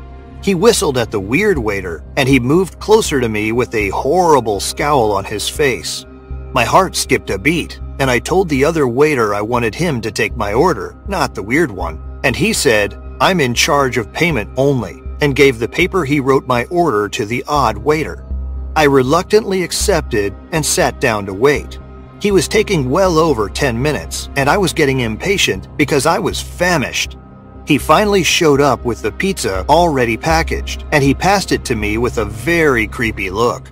I looked at him confusingly and collected the pizza and exited the place. My hunger had increased tenfold when I got home. I opened the pizza quickly and started eating. I had only taken a couple of bites when I noticed that something was wrong. I could feel some tiny pieces of pizza moving in my mouth. I went to the fridge, drank water, and the disgusting taste of the pizza finally hit me. I drank water again, but this time I couldn't swallow. I threw it out into the sink by the fridge. I was freaked out by what I saw. Maggots. I rushed to the table where I placed the pizza and looked at it closely. I could see maggots all over the pizza. I was so disgusted, and I vomited instantly and kept on purging and retching for many hours. The entire day had gone by, and I still couldn't get over what I'd been through. I called Daniel, and we made our way to Domino's Pizza to make angry complaints and outraged protests. It was very late, but we didn't care. We arrived there, but they were closed. We were furious and disappointed. We had planned to turn the place upside down and call them out for their disgusting service. We went back to my apartment, and when we got back home, we met Domino's pizza boxes at my doorstep. Daniel asked me why I ordered more pizza after what had just happened, and I told him that I didn't order any pizza, and we both stood there in shock. I moved forward to check the pizza. It gave off a horrible stench. It smelled like a dead animal. I opened the pizza box, and it was pizza with blood all over. I dropped it instantly and fell back. I stumbled by the door and fell. Daniel was still looking at the pizza in shock. I was terrified. Daniel summoned courage, picked up the pizza, threw it in the trash, and took me into my room. I was confused and scared. "What the hell is going on?" I asked Daniel. "We're calling the police," he said. I barely slept that night and kept checking the time. As soon as it was 6 a.m., I woke Daniel and we headed to Domino's Pizza again. Only 2 people were there again, a girl in charge of payments and another male waiter. We gave our complaints and showed them a picture of the pizza with maggots. They pleaded with us continuously. I asked about the guy that served me the pizza package, and we were told that he had quit his job that same day. Daniel called the police, and we proceeded to the station. I informed the police about what had happened, and they said they would conduct an investigation. The waiter who served me the disgusting pizza was summoned to the station. His name was Lambert Gerald. I finally figured out why his face seemed familiar. We were in the same department in the university. We never really got along in the university because he was from a lower-class family and I was always hanging out with a group of friends who bullied and insulted him in school. I didn't partake in the bullying, but I didn't stop it either. The police pressured him about the maggots. He confessed and admitted that he put maggots into my pizza and quit his job knowing that I would come back and he was afraid of getting caught. He also confessed to placing the bloody pizza in front of my apartment. The horrible part of his confession was that he had placed pills in the pizza I ordered on the opening night. He overheard me talking to my friend about my job interview. He wanted to make me miss the interview, so he quickly went to a pharmacy nearby to get sleeping pills and mixed a very high dosage in my pizza. He must have been hurt by what we did to him in school and was out for revenge. It turns out he had a previous criminal record of assault and stalking. I wasn't his only victim. He had also done similar things to my group of friends then. I still feel disgusted whenever I see or smell Domino's pizza. I get asked the question, why aren't you on Snapchat up to 10 times a day? And while I've told so many generic lies that I can't remember, the truth behind it is something that's really hard to talk about. My name is Hazel Phillips, and this is the true story behind all the lies. I was 21 at the time. I was in my prime college years. I went out drinking every weekend, partied hard when I got the chance, and incessantly felt the need to update everyone on social media about every single detail in my life. While I loved these years of my life, I still can't remember most of it because I couldn't hold my liquor. I would spend numerous amazing nights out drinking, and after coming back home, I would wake up the next day clueless as to what happened the night before. My friends always made jokes about it every night, but it was all in good fun. Around that time, there was this huge party that was coming up around the weekend, and I can remember getting so hyped for it. Little did I know that this was the last party I was going to be attending for a while. When Saturday finally came, I got out my best dress and I got all dolled up. Earlier that morning, my brother told me he was going to be coming to town to see me. So I knew I had to comport myself at the party and drink a little so I wouldn't be wasted by the time he showed up tomorrow. I met up with my friends and we headed for the party. When we got there, I remember being in awe as the party was truly amazing. Everything from the venue to the lights, it was really the ultimate party. I didn't hesitate to take out my phone and take snaps of everything I saw. I can remember my friend Kristen made a joke. She said, "Don't drink and snap, Hazel," and we all laughed. So at this point, I had been mindful of my drinking. I made sure not to drink too much. I had also been checking the time because I knew I had to leave a bit early since my brother was arriving tomorrow. While I tried my best to gauge my drinking, I still went a little overboard, but I was sure I could handle it. I bid my friends goodbye and ordered a cab. While I was waiting outside for the cab, I got the eerie feeling that someone was watching me. I remember feeling really nervous. I was about to go back into the party when the taxi finally arrived. I quickly got in and told the driver my address. I felt a bit safer during the ride. When I finally got home, I paid the cabman and I started walking down to my apartment. I reached the door and I started fumbling around for my keys. I still couldn't shake the feeling that someone was watching me, but I just brushed it off saying it's just my female insecurities and my mind playing games on me. I finally got in and without changing clothes, I laid down on my bed and slept. The next morning was really bizarre. My phone had like 1,000 snap messages from all the people on my friends list. There were numerous messages, but they all said the same thing. "You're one crazy girl. I thought you said you had a little to drink. You're cracking me up. Go inside. Don't hurt yourself with those knives. Go to bed. I said go to bed, not go to the cupboard." It took me a while to wrap my head around all these messages, but I soon realized that all my friends were reacting to snap pictures I didn't send. Judging by the timestamps, I was sleeping at that time, or at least I thought I was. I decided to handle it later, and I went to do all my morning activities. I was having a slight headache, and I don't know why, but I thought I was hearing deep breathing noises coming from my old cupboard. I, again, brushed this off, saying it's probably because of my mini hangover. I had a few classes at college before my brother showed up. When I got to class, I waited behind to see my friends so that I could ask them about the weird snaps, but apparently they partied really hard that night so they couldn't come to class. Right then, I got a message from my brother saying he decided to surprise me with an early visit and that he's at my apartment right now. I told him I was at school and I'm probably gonna stay a while, so he should just use a spare key and let himself in. Throughout the whole day, my mind was on those weird messages. I opened my Snapchat gallery to see if I could find the pictures people were reacting to. But there was nothing there. I texted some of my friends asking them what they were reacting to, but they were still giving weird answers. It also didn't help that the snaps vanished after a while. I finally decided to go home and meet my brother. When I reached my apartment, I saw that Kristen had come online. I remember texting her, "Hey girl, I really don't remember sending any snaps last night after the party." And she replied, "You really can't remember? I knew you were lying when you said you had a little to drink. But don't worry, I took a screenshot of all the weird snap you took yesterday. I'll send them to you in a minute."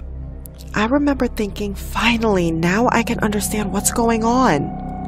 I had gotten into my apartment before I received the pictures. The house was awfully quiet. I remember calling out to my brother, "Tristan, I'm home. Where's my bear hug?" No reply.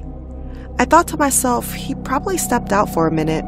I sat on my bed and took off my shoes, and I opened Snapchat to see the photos. The photos were all really dark and poorly lit, and the figure in the snaps were wearing my old pink bathrobe that I kept in my old cupboard. There were 4 pictures in total. The first one was taken in the corridor with the lights dimmed out. I couldn't see the person's face, but by the hair and figure of the person, I could tell it was a woman. She was surrounded by what seemed to be my underwear. The snap was tagged with #feelingsexy. I immediately started feeling anxious as I didn't see any of my underwear in the corridor this morning to my knowledge. They were all still in my drawer, plus I never used hashtags while tagging my snaps. The second one was taken outside on the street in another poorly lit environment, and it was tagged with #feelinghungry. Again, I thought to myself, even if I did all those things, there's no way I wouldn't remember going outside. The feeling of fear began to set in now. In the third snap, this person was back in my apartment, in the kitchen to be precise, with my really expensive Robert Welch signature knife block set, and it was tagged with #mywonderfulknifeset. I remember my mom, who was a huge chef, got me that knife set. She was always adamant on getting me to like cooking, but I really didn't, and the only reason I could remember the name of the knife set was because she never stopped talking about it and how expensive it was. I had since put it away in my top shelf, and again, there was no way I wouldn't remember getting it down no matter how drunk I was. And last night, I was pretty sure I wasn't even close to being drunk. By now, I was petrified, and I knew for sure that someone was in my house taking snaps with my phone and uploading them. But the last snap cleared any doubt I had left. It showed the figure in my old cupboard holding one of the big knives from the set, and it was tagged with #bedsdrool cupboards rule. And at that moment, it's as if everything became quiet, and the deep breathing sounds I thought I imagined this morning coming from my old cupboard became really clear now. I knew the person who was here last night was still here with me. I can remember reaching for my lamp, and in a split second, a woman with long, black, oily hair busted out of my cupboard and lunged at me with a bloody knife. The knife made contact with my skin, and it was rammed deep in my shoulder. The pain was unbearable. I can remember screaming out. I tried looking at her, but her face was totally covered by her hair. All that was going through my mind was, I can't die today. I swung the lamp pretty hard with my other hand, and it landed right on her face. The woman who I had just hit with the huge glass lamp on her face didn't scream. She was only phased for a little while. I remember kicking her back with all my strength. Once she fell, I ran towards the living room. It didn't take long before she caught up to me. She pushed me to the ground where we started to struggle. I remember my eyes darting rapidly, looking for something to hit her with because she still had the knife in her hand. And not so far from me was my brother's baseball bat. Again, with all the strength I could muster, I kicked her off of me again and reached for the baseball bat. It was really painful to pick up due to the bleeding gash on my shoulder, but I didn't care. I swung with all my might and I hit her really hard on the face. She instantly fell on the floor. She began to show signs of movement, so I hit her again with the bat on her back, and I heard a crack sound. She instantly stopped moving. I literally thought I killed her. I don't know why I didn't freak out. I guess my body's adrenaline was still in control. I immediately ran to my room, got my phone, and called the cops, and I told them everything that had happened. They said they were on their way, and I should try to leave my apartment if I can, as the attacker could still be conscious. I ran to the door, but it was already open. I looked in the living room, and the woman I thought I killed wasn't there. I started to notice blood coming from the kitchen. I don't know why, but I went to the kitchen, and the scene I saw messed me up for life. I saw my brother's corpse, and there was a stab wound through his neck. I remember breaking down there and crying. It wasn't long till I heard the cops come in. They found me and my brother. I passed out due to loss of blood. When I woke up, my mom was there. I was told to give a statement, and I did. My mom asked for the identity of the woman, but they said they had no idea who she was. They also said that she had killed my brother earlier when he was at my apartment waiting for me, which explained why the knife was bloody before she stabbed me. The murder weapon that they would have analyzed for fingerprints wasn't found. They asked me to describe her, and I couldn't because I didn't really see her face as her hair covered most of her face. So I could only remember her eyes. The cops said they were on the case and they will find my brother's murderer and bring her to justice. But to this day, she hasn't been found and she's still out there. It's been 4 years since this incident ruined my life. I never finished college and I moved back in with my mom. I also left and ghosted all the friends I had made in college. And while I still seem normal, deep down inside, I'm boiling with grief, pain, anger, and resentment. So, if you're the sick freak who broke into my house and killed my brother, I know you're still out there, and if you're hearing this, I have a message for you. I want my knife back. Hello friends, my name is Ashton, and I've been a fan of hiking since I was a little kid. I love everything about it, seeing new things, spotting wild creatures, and of course the beautiful nature. Hiking has turned into a lifelong hobby for me, but deep down, I've always had a feeling that this hobby would one day overwhelm me. Well, today I'm going to share with you a story of a hazardous incident that happened to me one day while I was out on a hike. The area I was in was famous for its peaceful scenery, complete with beautiful peaks that offered amazing views over the valley. I had heard a lot about that area amongst my local hiking community and couldn't wait to see it for myself. I geared up for my adventure, and this time, I decided to bring along my dog, Sumo. Sumo had hiked with me before and was a wonderful companion on the trail. I loaded up my car with all my gear, and we headed off. The hike was fairly straightforward, but did include some light rock scrambles and climbing, which I had to help Sumo over some of them, but he didn't mind much. He loves being carried. Now, there's a point when I'm on a hike, when I hit this kind of meditative state, where I just walk, sometimes without even realizing how far I've traveled. But this time it was Sumo who barked at me, breaking me out of my trance and telling me that we needed to slow down and take a break. So I did, and realized just how tired I really was. I looked around for a good spot to take a break, and that's when I saw what seemed to be an opening of a deep cave. We ventured into the mouth of the cave and both started feeling really hungry, so I took out my camp stove and some snacks for Sumo, and we sat down for a nice dinner. Sumo barked his approval. After our meal, we both started to doze off from our full stomachs. A rest was well earned. When I woke up the next day, I saw that my wife, Brooklyn, and my daughter, Avista, had decided to hike the trail as well, and somehow they caught up to me and found me in the cave. It was so bizarre, but seeing their faces was such a great gift that my excitement pushed my suspicion out of the way. When I finally confronted them on how and why they were here in the middle of the woods in some cave, they simply said that they missed me so much and they just had to meet me. For some reason, I was content with this answer and couldn't help but smile. My daughter came running to me and hugged me tight. "I love you, Daddy," she said. Well, I had planned for a few more days of hiking past this cave, but since you guys are here, I don't see why we can't just set up a nice camp and head back in 2 days or so," I said as my wife and daughter nodded in agreement. We had a lot of fun in that cave. We cooked, danced, sang songs, told stories, made shadow puppets on the cave wall. My daughter enjoyed those a lot.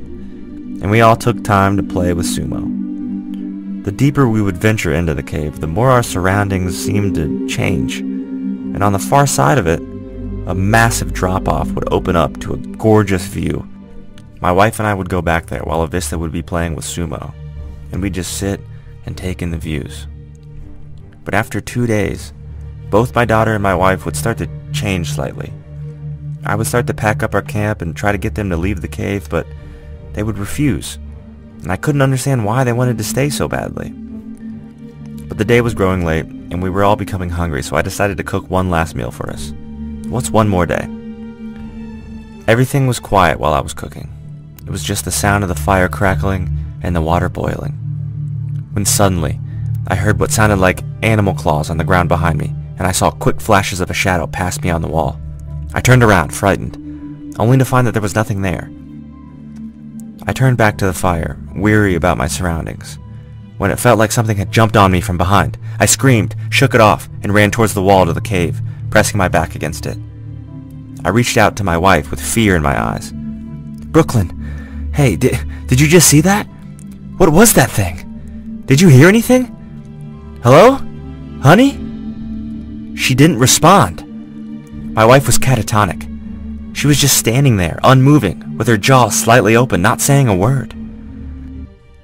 I peered into her eyes, which seemed to just gaze at nothing somewhere off into the distance, when suddenly they began burning with a red-hot glow. I jumped back, nearly tripping over Sumo and Avista, who were sitting right behind me, staring intensely into the fire. I apologized for almost stepping on them, but they didn't respond. But in unison, they jerked their heads toward me with a screech, sharing the same red glow to their eyes as my wife. I screamed again and began backing up from all three of them. It was then that a deep, unsourced evil chuckle began rising from all three of them. It grew and grew until they were nearly screaming while they were laughing. My vision started to blur and my head became foggy. It was hard to hold on to any one single thought. My head started to feel incredibly heavy, and it became a massive endeavor just to hold it up. Finally, my neck gave way to the weight of it, and my only choice was to look down. It was then that I noticed blood coming out of my left hand and all over my leg. 2 injuries I had no recollection of getting. I wobbled, and right before my vision went black, my wife, daughter, and dog all seemed to be stepping towards me. I woke the next day to find Sumo lying unconscious at my feet. I checked to see if he was breathing, but I felt nothing. Sumo was dead. I burst into tears. Unable to control it, I divulged into a forceful sob.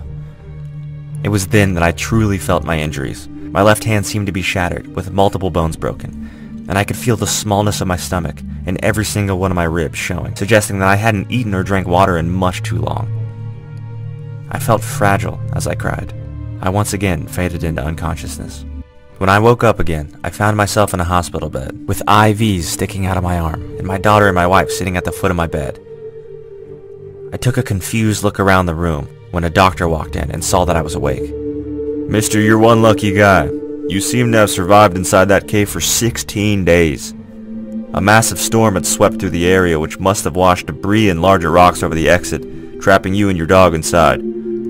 It seemed that you have broken your hand via some sort of blunt force trauma. I can assume a rock had fallen on top of it during an attempted escape of some sort. Unfortunately, your dog did die due to lack of food and water. He most likely didn't last long, though. But thankfully, you had done the responsible thing and told your wife where you would be hiking, and after you didn't come home, well, she set out to find you, and find you she did." I sat there in shock. Hearing events that I had no memory of, I shuddered and recoiled from my wife and my daughter as they went to hug me, thinking back to those burning red eyes. Was this another trick the cave was playing on me? Did it finally have me where it wanted me, losing my mind and shunning away my loved ones? Only time will tell, but I will not give in to the evil of that place. That being said, I probably won't be going back on that hike anytime soon. My name's Roy, and I'm 25 years old. Since I moved out on my own, I've been very cautious. I lock all the doors, close all the windows, and make sure I have all the police and emergency numbers handy. People call me paranoid, but not everyone knows how dangerous it can be to give someone a chance to enter your home because you don't know who you might meet. I learned this lesson the hard way 15 years ago. And every time I question whether I'm being too exaggerated, I remember what happened that night and realize that a little extra security never hurts. I was only 10 years old, and it was my first night alone. My parents were divorced, and my dad wasn't a big fan of babysitters, as he didn't trust inviting a stranger into your home to watch your child. I usually lived with my mother, but she had to go on a business trip. And although my father spent every weekend with me, on weekdays, I didn't know anything about his life. My mother forced my dad to take care of me for that week, and my dad told her that he was taking a vacation to be with me, but he lied. He had already taken a leave a month ago to go to another country with his new girlfriend, and even though he didn't tell me, I saw his messages with her, and I knew it was true. Without the vacation, my dad got engaged to my mom, and when he talked to me, he told me that he had to work and that I could take care of myself. I was already old, and he knew that I was very responsible. He promised me not to say anything to my mom, and I agreed. I wanted to be alone too. It was my chance to prove to the world that I could take care of myself. When he left for work, my dad locked all the doors and left me the keys. He also left me all the emergency numbers close by, with his on top of everything if anything should happen. He also left me prepared food that I only had to reheat, and lots of treats to eat only after dinner. He told me that to make sure I did everything, there were cameras all over the house and that he would watch me at all times. But I knew that was a lie. Otherwise, he would have told me before or shown them to me. After all this, my father grabbed all the stuff and left, leaving me alone in his apartment. The moment he left, I was running to open the candy and stuffed all of it in my mouth without a second thought. I knew that after dinner, I would want to eat more, so I saved a few for later and went to watch TV. After a few minutes, I fell asleep with my belly full of treats and the TV on. I was dreaming about my pets at my mom's house until suddenly, a loud noise woke me up. The doorbell was ringing incessantly, as if someone who knew the place wasn't empty had been ringing for a while. I was terrified that I hadn't slept all day, and the doorbell ringer was my angry dad. But when I saw the time, I realized that it would still be a long time before he arrived. I put on my flip-flops and approached the door. On the other side was a woman. She looked familiar, but I couldn't try to remember who she was. I asked her what she wanted, and she told me she was the neighbor my dad sent to take care of me. I told her that my dad had left me alone, but she said he changed his mind on the way downstairs and sent her to make sure everything was okay for a few minutes. I wasn't sure if I believed her, but within seconds she said, "Come on, open up, Roy, or your dad'll get mad." This woman looked very familiar. She knew my father was working and knew my name, so I believed her and opened up. As she walked in, she thanked me with a strange smile and started asking me if I had done my homework, to which I replied surprisingly that I was on vacation since it was the middle of January. She just laughed, ignored me, and told me to watch TV and hurried into my father's room. I saw out of the corner of my eye what she was doing, and she was rummaging through everything as if she was looking for something. I asked what she was doing, and she told me that my father had told her to get his money from him and to give it to her because she wanted to buy a surprise for his favorite son. At that moment, I didn't notice how strange it was that my father didn't know where his own money was, and I just got excited about the surprise I was going to get. After a few minutes, the girl violently broke the drawer of a closed cabinet and took out a pile of money, to which she reacted by laughing frantically. She stuffed everything into a bag and was leaving, but I stopped her and asked her to warm up my food before she left. At first, she just looked at me angrily, but then she gave me a big smile and said she'd be happy to warm up my food. Suddenly, she rushed over to me and hugged and squeezed me violently. I started to cry in desperation, but she paid no attention, just pulled me over to the kitchen chair and told me to stay still or she would hurt me. Terrified, I obeyed. The girl tied me to the chair with a rope she had found while going through my father's things and started boiling water. She would probably make me the noodles my dad had on top of the fridge. I told her I wasn't hungry anymore, but she ignored me. After a few minutes, she asked if I was thirsty and wanted some water, to which I told her I'd prefer some orange juice. I asked her if she could untie me since the ropes were tight, and again, she did not answer me. I wanted to ask her if she would serve me juice, but my thoughts were interrupted by an indescribable sensation of pain. The girl was pouring all the hot boiling water slowly on my head. She was dripping it slowly, and the water was running all over my face and body. I screamed desperately and tried to free myself, but there was no solution. I felt my face starting to melt and my vision beginning to blur. The girl started to run the hot water all over the rest of my body, ensuring that none of my parts were dry, while she laughed non-stop. When she ran out of the water, I was still screaming, to which she reacted by slapping me hard across the face as she continued to laugh. Almost without understanding anything, I heard banging on the door and voices asking me if everything was all right. The woman went to open the door and worriedly told the neighbors that I had an accident and needed help. As the neighbors came in to see me, she ran out of the house in desperation, taking all my father's money with her. The neighbors who came to help me saw me and screamed in surprise when they saw my condition, and they untied me and desperately called the ambulance. I was never able to recover from what happened. I received permanent wounds and marks all over my body and could not leave the hospital for a long time. Eventually, I found out that that woman was my dad's ex-girlfriend, with whom he had gone on a vacation a month before, but they had a very violent fight. The girl looked familiar to me because some of the pictures I saw of her when I was checking my father's cell phone. And I also remembered how I had seen them arguing loudly in chat rooms, and she constantly threatened to hurt me, but my father never took her seriously. After the hospital, I didn't see my father for years, not because he didn't want to see me, but because my mother denied him until I was of age and could decide independently. My father didn't try to take any legal action against her, as he felt very guilty about what happened and felt that maybe he deserved it. Today, my relationship with him has improved a little, but I never go into his apartment again because every time I see him from a distance, the marks that are permanently left on my skin start to burn again. My name's Ethan. I'm 26, and I love the internet. It's vast, almost as big as the real world.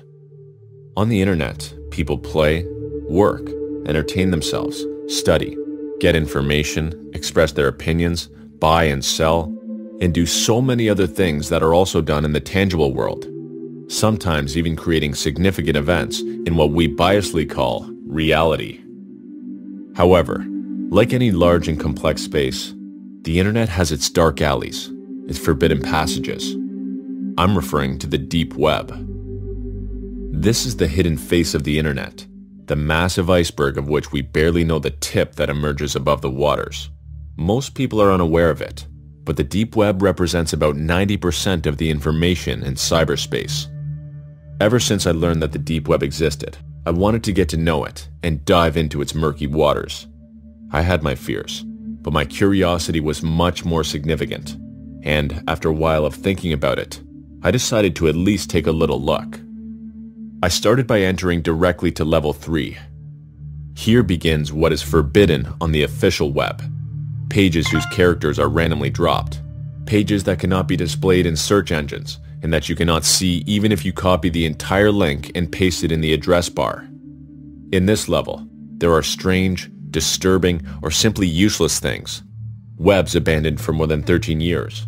Materials that by copyright are not found in the official web, or were found, but are no longer there. Markets of weapons, drugs, instructions on how to make bombs and other things that lend themselves to the illegal, and videos and photos of murders. It was already said that in the previous level, there was solid gore material, but here, there are live murders, assassins, and even trade in human organs. As the hours passed, I started getting bored and advanced to the next level. If in the previous story there were compromising things for governments, in this level, there are military secrets and the most lurid and inhumane state projects. Here, you will know what missile that countries are hiding is, what cybernetic weapons are hidden, and who has the most lethal biological weapons, things like that. I entered out of curiosity to one of the famous Red Room videos, and I saw how they murdered a young man of no more than 20 years old. The boy was begging for mercy with all his strength. told them that he had family waiting for him, that he never did wrong to anyone. Before murdering him, they sent a poll to the viewers asking them if they should let him live, to which I voted yes. Unfortunately, the rest of the viewers disagreed with me, so the man moved forward again and opened the young man's neck with a precise and quick movement. The camera zoomed in on his gaze as he made a futile attempt to cover his wound by lowering his neck. So, as quickly as it started, the show was over. The lights were turned off, while some men came in to clean up to prepare for the next show. I felt like throwing up and decided to leave as quickly as possible. I wanted to advance to the next level, where there were no more murders, but state secrets and information that people would never know.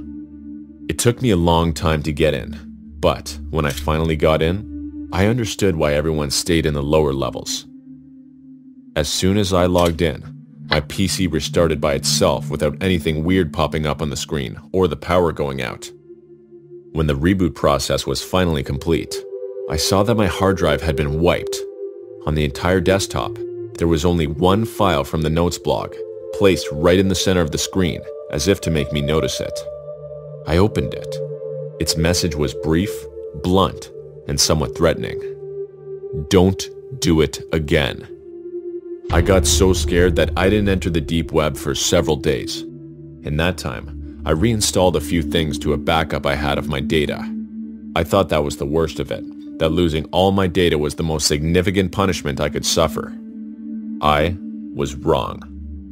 A few days later, my curiosity got the better of me, and I logged into Tor and entered the first deep web forum I could find. Of course, I wasn't even at an advanced level yet, but my PC restarted by itself, and the data was deleted again. Although now, there was no message on the desktop. Was I banned from the deep web from my computer forever? 20 minutes after the reboot and formatting, I knew better. The doorbell rang. I asked who it was from the door's phone, and no one answered. Then, I went down to the front door of the building, but no one was there. Only an envelope was waiting for me, just under the door. It had no return address, addressee, or anything written on it, although I sensed it was for me. I went back upstairs to my apartment, went into my room, and just there, opened the envelope once I was sitting on my red carpet. Ethan, this is not a game. Don't do it again. Don't make us come after you. As I read it, my hands began to shake, and tears slipped down my cheeks. Whoever they were, they knew who I was, where I lived, what I did, and when. To top it off, next to the message was a picture of me taken with my webcam. Next to it, pictures of my family, my friends, even my little sister who was still in kindergarten. In an act of desperation, I grabbed the phone and dialed the police number. I had no idea what to say to them when they answered. Deep inside, I knew there was nothing they could do. But before I answered, I saw through the computer's reflection a hooded man with his face covered coming right at me. When I turned around to defend myself, it was too late. The man grabbed my head and began slamming it against my keyboard. As he did so, I heard his voice, distorted by a device, telling me, "I told you, this is not a game." I was still dizzy and thought about mustering all my strength to get away. But suddenly, I felt a cold prick in my arm. A few seconds later, I became very sleepy, and surrendering to whatever they had injected me with, I closed my eyes. When I woke up, my house was in perfect condition, but something was wrong with the computer. It wouldn't turn on. After checking in, I noticed that it was missing the hard drive, video card, processor, and RAM. The man who had visited me had taken the most expensive components and had rendered it useless. But at the time, I didn't care. I was so terrified that week. I asked at work to be transferred to another city.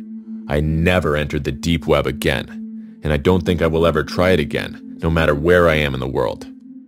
Fate had been cruel to me, but after remembering how I was at the mercy of this man, asleep, it makes me think that despite everything, I am fortunate to be alive. Remember when you were a kid and you had a crush on someone? You would get a thrill out of walking past their house or calling them and hanging up. It was mostly girls who did that. I got a few who walked past my house then call and hang up. It used to creep me out at the time, but now I would take that over the latest girl to take an interest in me. I'm John, and this is my story of how a girl I deliver pizza to nearly took my life. It started one night when an order was placed during our final operating hours. It was my last delivery, and it was a bit of a drive, but I didn't mind. I pulled up to the respective address and knocked on the door. The person that answered it was an obese woman. She smelled as though she hadn't showered in years. Her hair was matted, and her teeth looked like they were coated in butter. I gave her my most customer-friendly smile and handed her pizza to her. "Hi, ma'am. Here's your stuffed crust meat lover's pizza with extra cheese and bacon. That'll be $18.36. She took the pizza and made sure her hand touched mine. She let out a little girlish giggle. "You can call me Cindy." I nodded. "Sure thing, Cindy. You can come in while I get my wallet." "No, thank you. It's best for our safety if I wait right out here." There had been some recent cases of pizza delivery guys going missing, so I wasn't taking any chances. She frowned. "Oh, come on. I don't bite. I'm waiting here." She pouted and slammed the door shut. For a minute, I thought she was going to take the pizza and not pay. It had me wondering if I made a mistake not going inside or not. I stood there for a few tense minutes, waiting it out. About 5 minutes later, she finally opened the door. She gave me a 20, and she flashed her cleavage at me, a 5 wedged in it. "Some of your tip is in that 20, but if you want the rest, you're gonna have to come get it." She let out another girlish giggle. I rolled my eyes.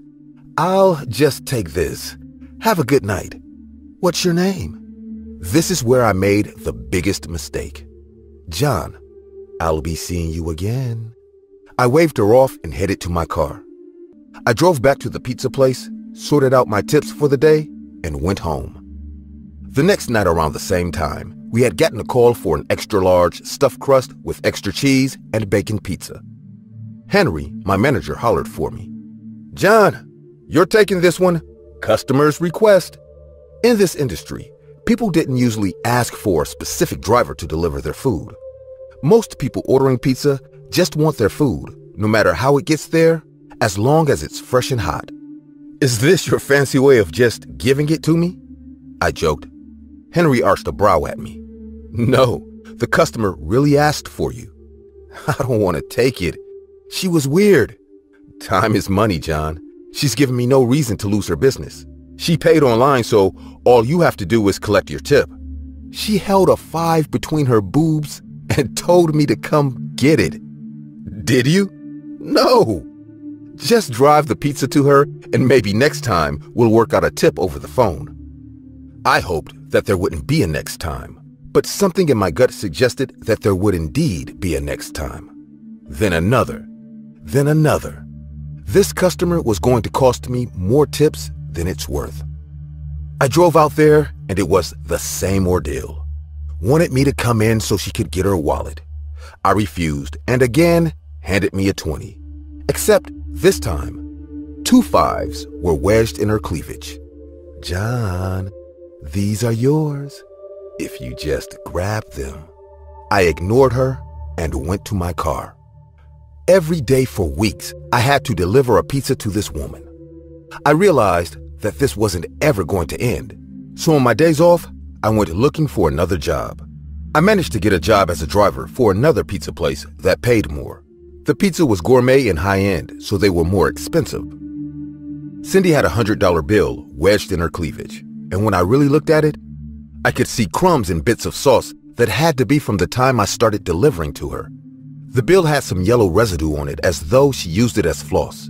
I have never rejected $100 in my life, but that night, I would. Little did I know, she would force me to have it, one way or another. Cindy grabbed my face and shoved it between her breasts. She told me to lick off all the crumbs and sauce. I refused, and she knocked me out. I wasn't sure how much time passed when I finally woke up. I had tape over my mouth, and my hands and feet were hog-tied together. It was dark, cold, and it smelled like death. Suddenly, I heard the creaking of a rusty door opening and heavy footsteps making their way down. Great. I was in a damn basement. A light switched on, and all around me, I saw at least 3 men tied up with chains. I recognized their faces on the missing posters put up all over town. They looked as though they had been down there for months, as that's how long they had been missing. Johnny, I heard Cindy call out in a sing-song voice. She came down and smiled, seeing I was awake. She clapped her hands and jumped up and down.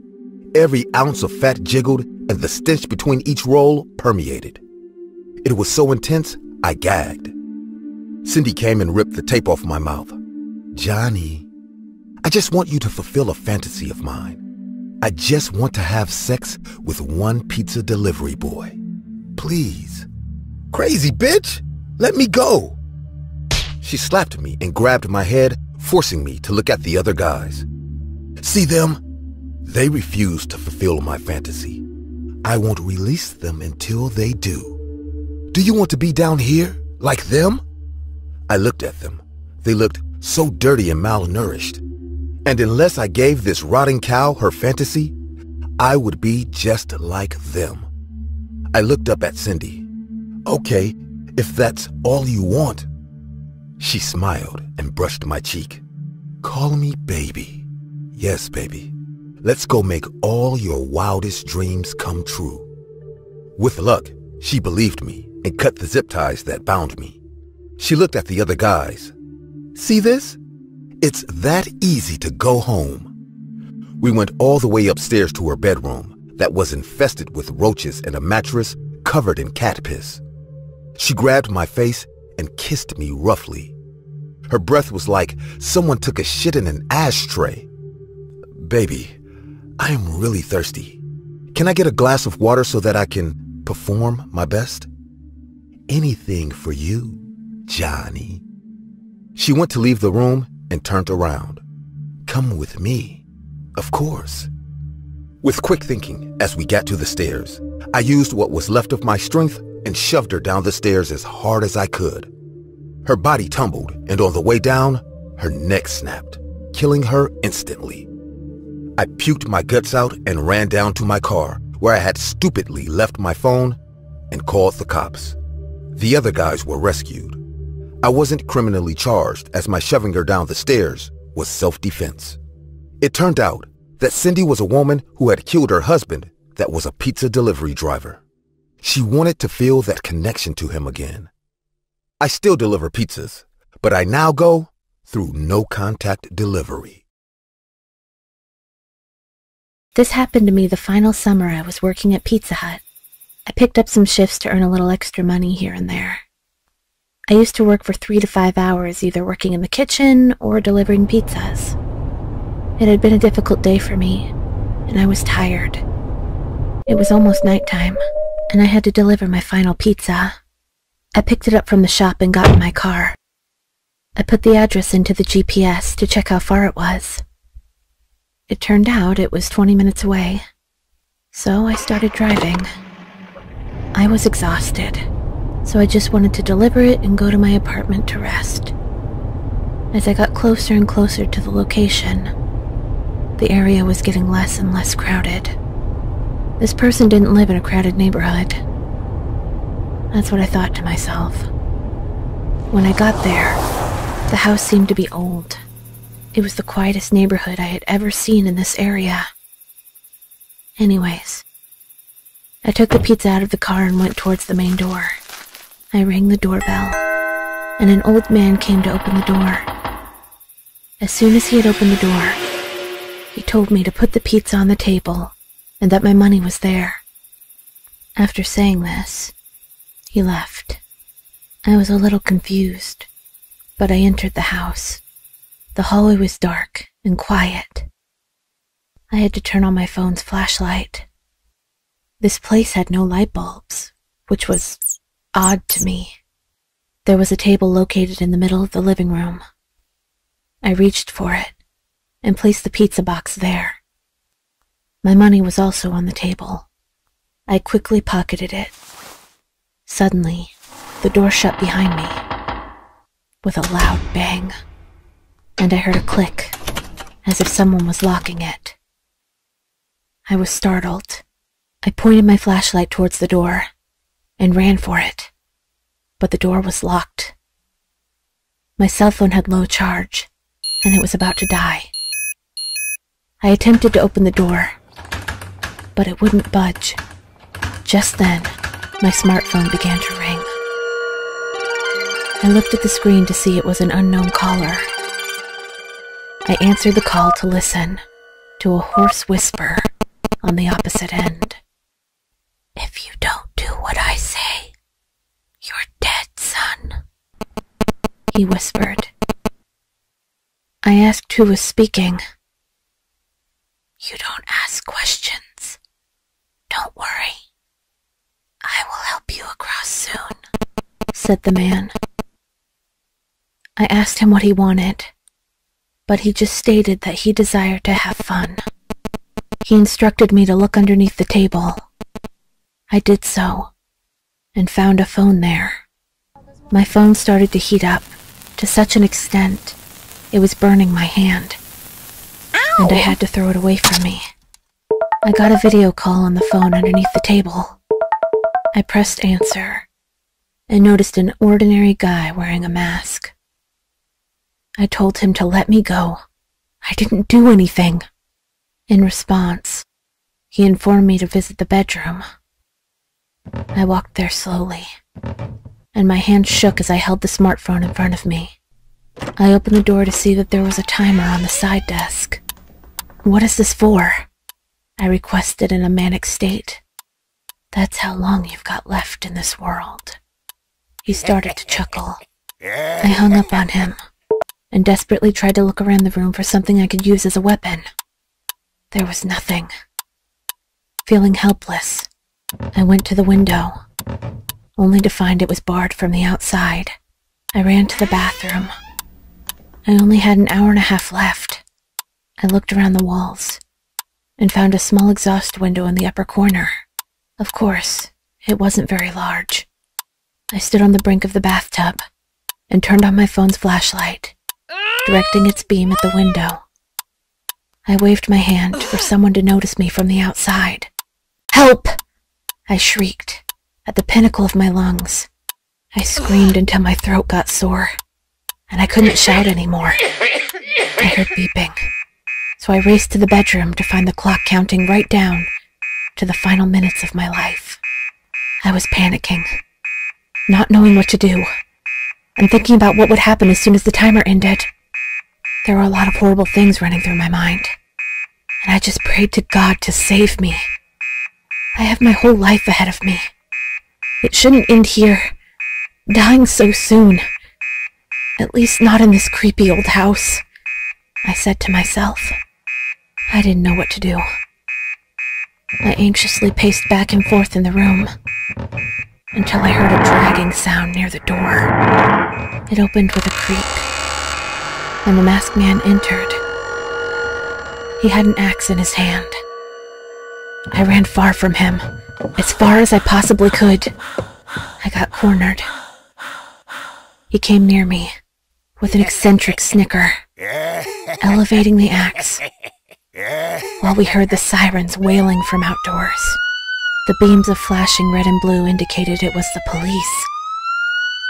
The guy retreated and ran from the room. "Open up! Police!" I heard them shout. The sound of the door breaking down echoed through the house. They rushed in to rescue me. I wasn't hurt. However, the incident left me traumatized. It turned out that someone had seen my flashlight and heard me yelling for help. They didn't come to help me themselves, but they called the police. Thank God the police arrived. Otherwise, I would have died in the most horrible way imaginable. I still get goosebumps when I think about that day. The man had fled into the woods as soon as he saw the police, and I saw 2 policemen chasing him. One of them had asked me if I could describe his appearance, but I told them he was wearing a mask. I told them the whole story, and when I left from there, I waited as they searched the entire house. The other officers returned, with the masked man apprehended. I was glad they caught him. After they unmasked him, he turned out to be the same older man who had opened the door for me. Gray, greasy hair, wrinkles on his skin, dark skin tone, front teeth broken. He was wearing an old long overcoat with dirty blue jeans and black snow boots. It turned out he was mentally ill and had escaped from the mental asylum a few months back. I wasn't the first who had encountered him, but fortunately, I was the first to escape him. According to him, the only reason he did this was because he liked the look of fear on the faces of people he used to kill. I quit my job the next day, and I never worked delivery again. I'm pretty sure that if you ask someone the question, what's the happiest place in the world? They'll all answer your question with one word: Disneyland. But I'm one of those few people who always had a different answer, as there was a time in my life when the happiest place in the world to me was a particular Subway restaurant down the block. Now I'm sure you're wondering what kind of crazy person would say a chain restaurant is the happiest place in the world, but after telling you my experience, you'll understand the messed up reason as to why it was my happy place. It happened when I was in my final year of college. At the time, I was going through a very rough patch and I eventually became seriously depressed. I was walking home from school one day when I wanted to stop and grab something to eat. I looked up close restaurants on my phone, and the nearest place was the Subway restaurant down the block. So I decided to go there. There was nothing special about this particular joint, as I had been to a Subway restaurant before, but when I walked in, I felt an eerie calmness as my head went light, and for the first time in years, I felt relaxed. As I sat down and ordered, I realized that I wasn't the only one experiencing this euphoric feeling, as everyone else, from the waitress to the customers and even the kids, were all oddly calm, and they had smiles plastered across all their faces. The place felt like home, and after I was done eating, I sat there and ordered a few more drinks, just so I wouldn't have to leave so soon, and that was the first of the many calm evenings that I was going to have in the following months. After that day, going to that Subway joint became second nature to me, as I ate all the meals there, be it breakfast, lunch, or dinner. And I didn't care if it was a monotone diet or if it wasn't that healthy. I just wanted to go there. Soon enough, my friends Marvin, Sean, and Emily all became curious as to why I was incessantly going to a particular Subway restaurant, and I remember saying to them, "Look, I really don't know how to explain it to you guys, but there's just something about that place that's really calming. It's like home." I remember Emily laughed at the statement as she said, "Really? A Subway joint? It's great, but it's not that great." I knew they weren't going to believe me, so I looked at them and said, "How about we all go after class today? I'm sure you'll see what I'm talking about." Surely enough, after classes that day, we went to the joint, and within minutes, they all had smiles on their faces. After we finished eating, I remember saying to them, "You see, I told you that it was just one of those places with good vibes." I watched as they all nodded their heads in agreement to my statement, and after that, we had a very fun evening at the restaurant, as we just stayed there ordering drinks and talking. Everything was fine and perfect till the 21st of February, 2019. That day marked the beginning of the strange events that were going to happen in the following weeks. We were at our normal Subway restaurant that day when something very morbid happened. A 12-year-old kid who was sitting with his family at the table next to us became very silent as he quietly got up and walked to a window. Now, his odd behavior had gathered our attention as well as the attention of his family. I heard his mother call out to him, but instead of running back into his mother's arms, I watched as the kid slammed his head into the window in front of him. It cracked and there was a small cut on his face, but just like before, with no hesitation, the kid slammed his head into the window again and again, all while having a smile on his face. Screams erupted from around the restaurant as the boy's parents rushed to get him to stop. They pulled at him, but he forcefully continued to repeatedly smash his head into that window. To be honest, the worst thing about that morbid moment wasn't the horrific scene that I had just witnessed. No, the worst thing was that as I calmly watched the glass shards puncture and cut the 12-year-old boy's face, I felt nothing but happiness. The parents of the child eventually forced their boy away from the window and the police were called. Due to all the commotion, I and my friends decided to leave as we were all stunned at what had just happened. The very next day saw the continuation of the strange occurrences as Emily had fallen down convulsing during her first class of the day. So Marvin and Sean had to take her to the hospital.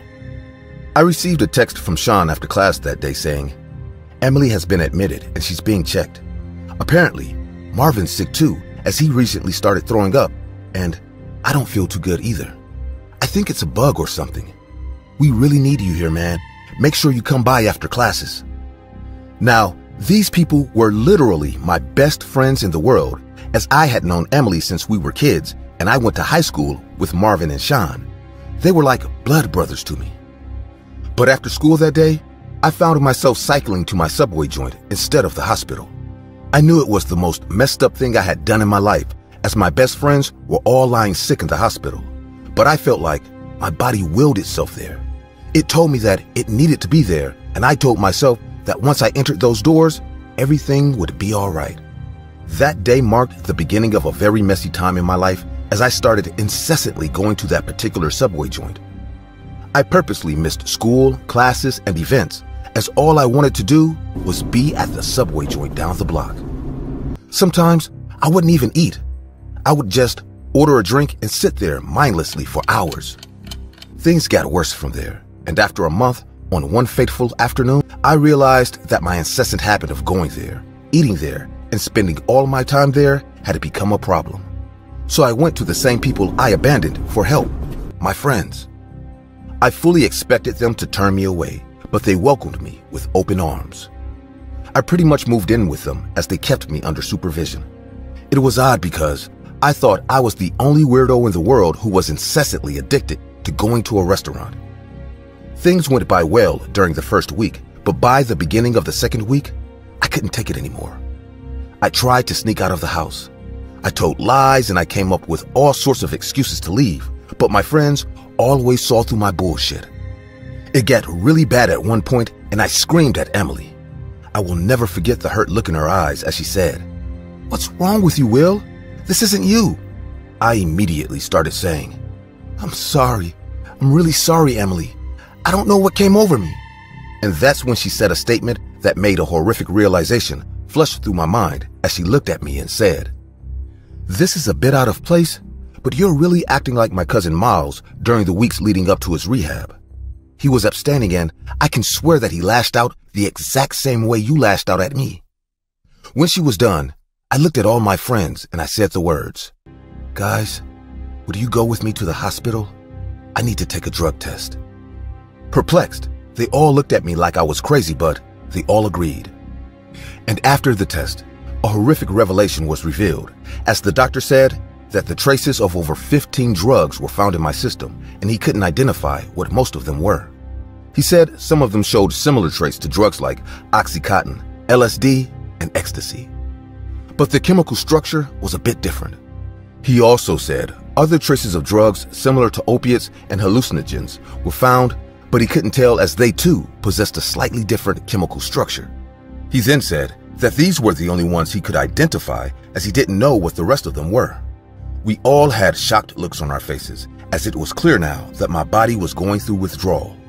But that wasn't what shocked us. No. What really shocked us was that I had never taken any hard drugs in my life, no matter how sad or depressed I was, so there was no explanation as to why there were drugs in my system. It didn't take long to put two and two together, as in that split second, everything was suddenly clear. After leaving the hospital, we all went to the police station, and I told the cops everything that happened and what I suspected was the cause. An investigation was carried out, and it was revealed that an unknown gas-like drug was being pumped and pushed through the vents of that particular Subway restaurant. As the investigations went on, it was revealed on the news the drug was not FDA approved, as they had no knowledge of the concocted drug. It was also shown on the news that all of the employees, including the manager, were taken for questioning as the police started to get to the bottom of the ghastly act. The case became extremely huge as lawsuits were filed and everyone wanted to sue. I was advised to sue, but I didn't. My mind couldn't take any more stress, and I just wanted to leave the whole thing behind. It's been 2 years now since the incident. The ordeal instantly made me a struggling addict, and I had to go to rehab. It was painful, but I got through it. After that, I went to therapy, and for the sake of my mental health, I swore to never go to any Subway restaurant again. I've avoided their restaurants for 2 years now, but sometimes, I feel the incessant urge to run into one of their restaurants and see if I would get the same euphoric feeling that I felt on that fateful first day. Don't get me wrong, I already know I wouldn't, as it was revealed that the incident was only carried out by that particular joint. But even then, I still fight that urge every day.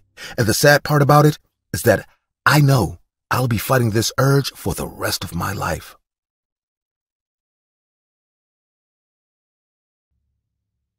The strange phenomenon hit our town like an epidemic. It originally started with a girl named Valerie Maverick, as she was one of the first children who started sleepwalking in our little town.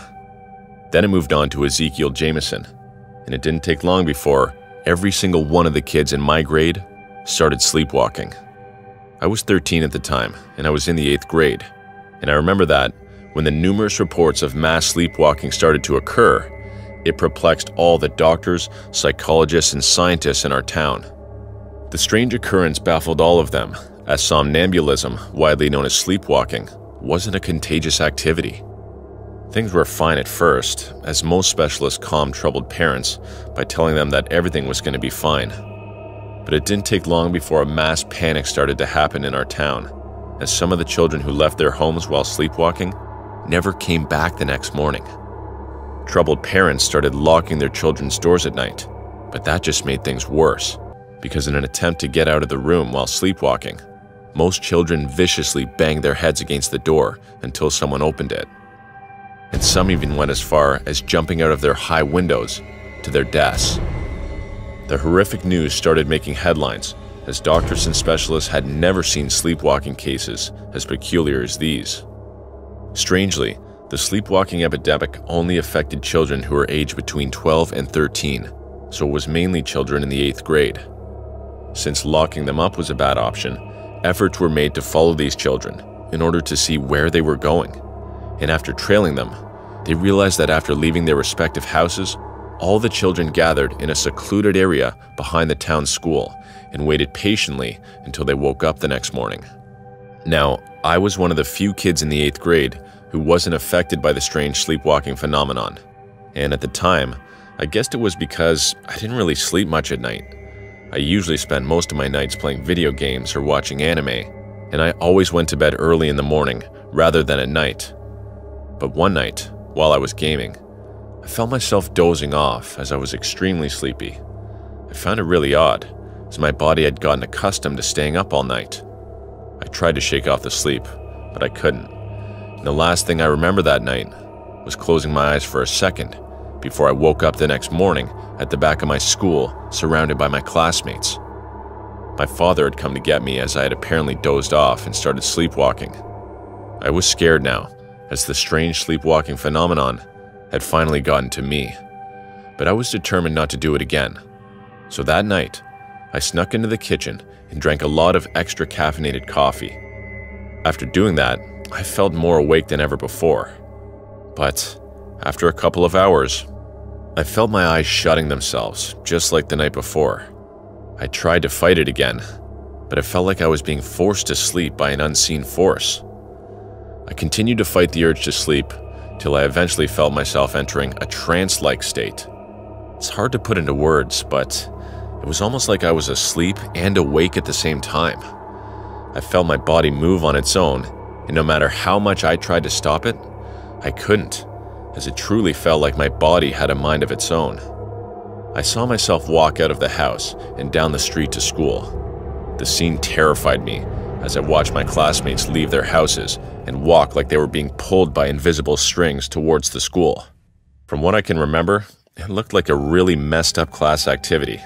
Like last night, we all finally gathered at the back of our school.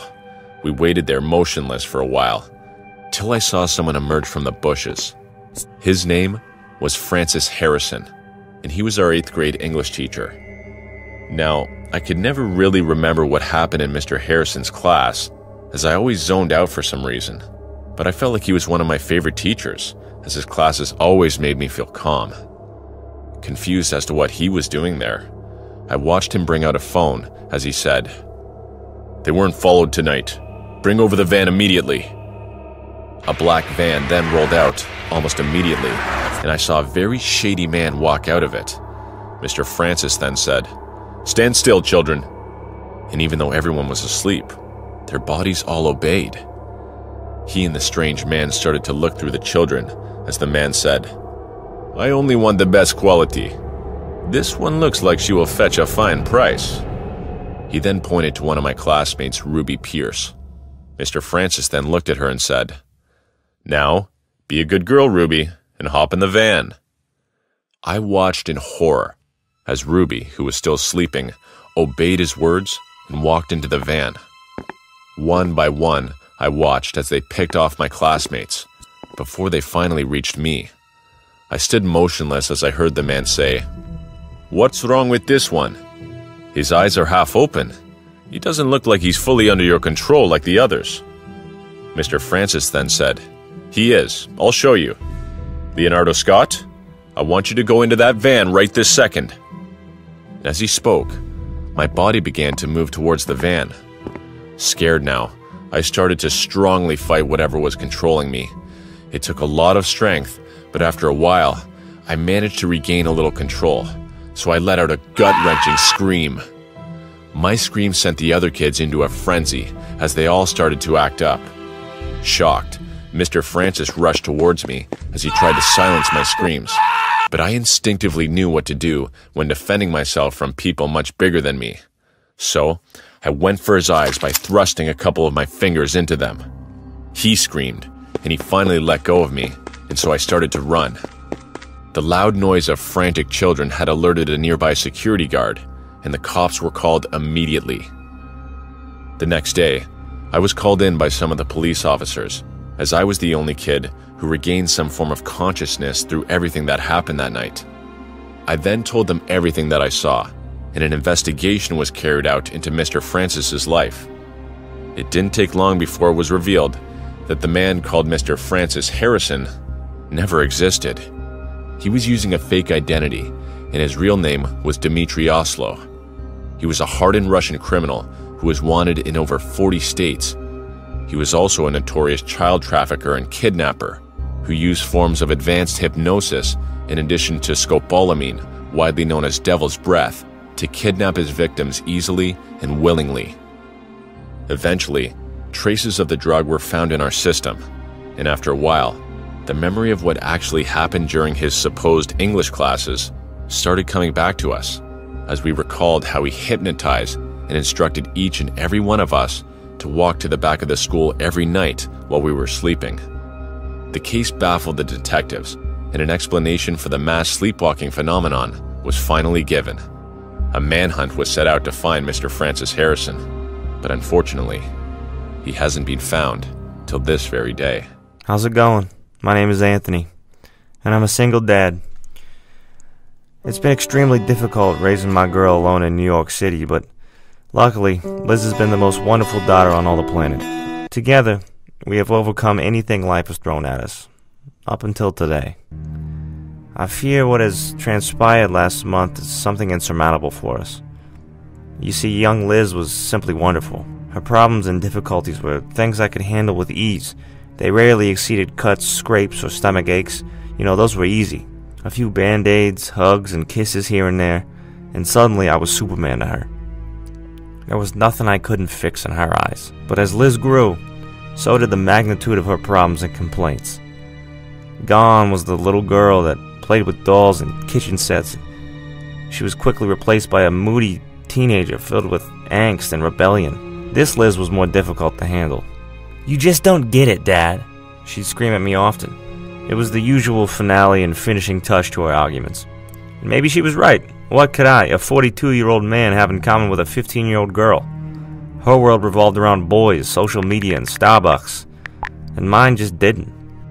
Things took a turn for the worse 6 months ago. I felt Liz more emotionally detached from me than ever. always deeply distracted by a phone and social media applications. They were alien to me. I barely understood how Facebook was used, so to me, Instagram, TikToks, Twitters, and Snapchat, it was just a different language. At the time, a wave of child abductions was sweeping through New York City. In 4 months, 19 kids and teenagers had vanished. None of them was found. Investigators suspected these kidnappings were occurring through social media targeting. An ongoing theory by investigators was that children and teenagers were being followed and tracked by this group of criminals. After learning the kids' location, habits, and activities, the criminals, usually working alone, swooped them away. The motive behind the kidnappings was still unknown, but a pattern had been identified. Young kids were being followed before being abducted. Reports warning children and parents about oversharing of personal information on social media frequented the news. I pleaded with Liz not to use any of these services, but she called me basic and argued every single one of her friends still used it. She didn't want to be the only weirdo that didn't, so we compromised. I allowed her to use them, only if she allowed me to monitor all her posts. She accepted my agreement, saying lots of people followed her, and I'd just be another one on that list. Every night before going to bed, I'd sit with my reading glasses and view her Snapchat stories. They consisted of typical teenager activities. Dancing routines with her friends, drinks at Starbucks, the occasional boy. I rarely asked questions, and she rarely commented on my constant vigilance. The reports of missing children only intensified my watch and devotion to looking after my daughter. The night it occurred was like every other. It was a Friday evening, and Liz had gone to her friend Trisha's house for a get-together with friends. Despite Trisha's parents being present, we kept in close communication. I still worried any time Liz was out of the house after sundown. So I watched some television, keep myself from wondering about potential dangers that could be approaching her. After what seemed like an eternity, Liz arrived home at 11:15 p.m. She greeted me, said goodnight, and headed to her room. I headed for mine, ready for a good night's sleep. As was my daily ritual, I sat on my bed, put on my reading glasses, and began watching Liz's Snapchat stories. There were over 50, starting out with her day at school. I watched my daughter's day play out through Snapchat, all while she slept in her room across the hall. Her stories began with videos of her and Trisha walking through the school's busy hallway, headed towards homeroom class. They complained and joked about Mrs. Weber, and they wanted the school day to be over in anticipation of the party. The next few stories were of Liz walking through a crowded parking lot towards her car, again talking about Trisha's party, inviting her followers to attend. After those, a series of stories showed Trisha and Liz at an overcrowded Starbucks, drinking frosty, caffeinated beverages and raving about the party. Finally, the last series of stories detailed the anticipation of the party. The activities shown were mostly innocent, enough for my approval. No drugs were involved, no alcohol either, and it certainly seemed like no boys were being too overly friendly. Trisha's parents even made an appearance in her Snapchat stories, putting my mind further at ease. At least there was adult supervision. The Snapchat stories ended with her exiting her car and arriving home. She thanked Trisha via her story for a great party and headed for the front door, only seconds before entering and greeting me in real life. However, something lingered in my mind. Did I just imagine it? I put on my reading glasses again, picked up my phone, and began rewatching her stories. My heart sank. As the screen flashed before my eyes, I began taking continuous screenshots throughout her stories. Adrenaline pumping. Before I knew it, I had gotten up and was now pacing through the room, staring intently at her stories. I hurried to look at the screenshots I had taken, my heart beating fast. My hands began to shake. As I zoomed in to each screenshot, my worst fear became a reality. During her morning Snapchat stories, a screenshot revealed a man in the background, staring at Liz from within the crowd. He wore a plaid shirt, jeans, thick glasses. He looked in his late 30s, trying to appear younger to blend into the school setting. Her videos showed him sneaking around the background, trying to shield his face, occasionally being captured by my screenshots. At Starbucks, the same man sat at a table behind them, hiding behind a newspaper, shooting quick momentary glances at them, again captured by my screenshots. At Trisha's party, the same man was cowering in the living room corner alone, this time wearing a hood over his head. He continuously covered his face with his phone, but again, my screenshots captured his true identity. My panic culminated when I spotted him in Liz's final Snapchat story. He hid behind a tree in my backyard as Liz exited her car. The moonlight hit his glasses, shining brightly momentarily, seized by my screenshot. He sneaked behind a tree, heading towards my backyard where Liz's window was. I dropped my phone and sprinted to Liz's room. I bursted through the door and found myself in an image I will never forget. The dark room was illuminated by an open window. The figure of the man in the plaid shirt turned to look at me, as half of his body was out the window escaping. Over his shoulder, the limp body of my daughter dangled lifelessly. For a moment, our eyes met, and the moonlight familiarly glistened off his glasses. I charged at him, but he was out the window when I reached him. I threw my body forward, through the open window, diving face first and landing in my backyard. I looked up and saw him escaping. He moved gracefully and nimbly through my dark backyard as a fox moves to avoid detection. Our pursuit lasted a quarter of a mile before he realized he couldn't outrun me with my daughter's body weighing him down. As I grabbed his plaid shirt, having caught up with him, he threw my daughter's limp body onto the street and accelerated into the darkness. Her body hit the concrete hard, ricocheting like a rag doll. I rushed to my daughter's rescue, checking for a pulse, any signs of life. The next 3 days were spent in the hospital room. Conversations with doctors and detectives. The good news was that Liz was alive. She had been given a strong sedative, but besides its after effects and a broken wrist from the fall, she would be fine. The bad news was that this man in the plaid shirt had escaped undetected. Investigators and other forms of law enforcement have interviewed me relentlessly, but no arrests have been made. Liz continues to be tormented by the idea that this man is roaming free. When we arrived home, the first thing she did was delete her Snapchat account. However, she still lives in constant fear and paranoia. She doesn't want to leave the house without me, and has fallen into a terrible depression. I'll confront her just as I did when she was a young child. But let this be a warning to all the parents on the dangers of Snapchat and how easily our children can be targeted. Most kids get excited at the possibility of a night alone without parent supervision. Usually that means staying up late, watching scary movies, and eating junk food. That's what I envisioned that night in October as I pleaded and negotiated with my parents. I'm 11 years old now, I said as if I were a mature adult. I don't need a babysitter. Please? My parents were going out of town for a work-related night out, and after a lot of pleading, begging, and immature whining, they budged and allowed me to stay home alone. It's only one night, my dad whispered to my worried mom in a consoling tone. He'll be all right. I ran to my room excited for the upcoming night of unsupervised fun. It wouldn't take long for that excitement to morph into panic and terror, as it became the worst night of my life. Before long, my mom was kissing me goodbye and smiling worriedly. You call us if you need anything at all. Got it? Yes, Mom. I rolled my eyes. I placed my glass of water on the coffee table in the living room and let my mom embrace me. We finished our goodbyes, and before long, the door closed. I was alone, unsupervised for the first time in my life. Fear began to creep into the pit of my stomach. What if something bad actually happened? Who would I call? What would I do? I heard my parents' car pull out of the driveway, and the tingling fear became stronger, flooding into my head. I ran upstairs to my bedroom that gave me a clear view to the front of the house. My parents were still in the driveway, pulling out.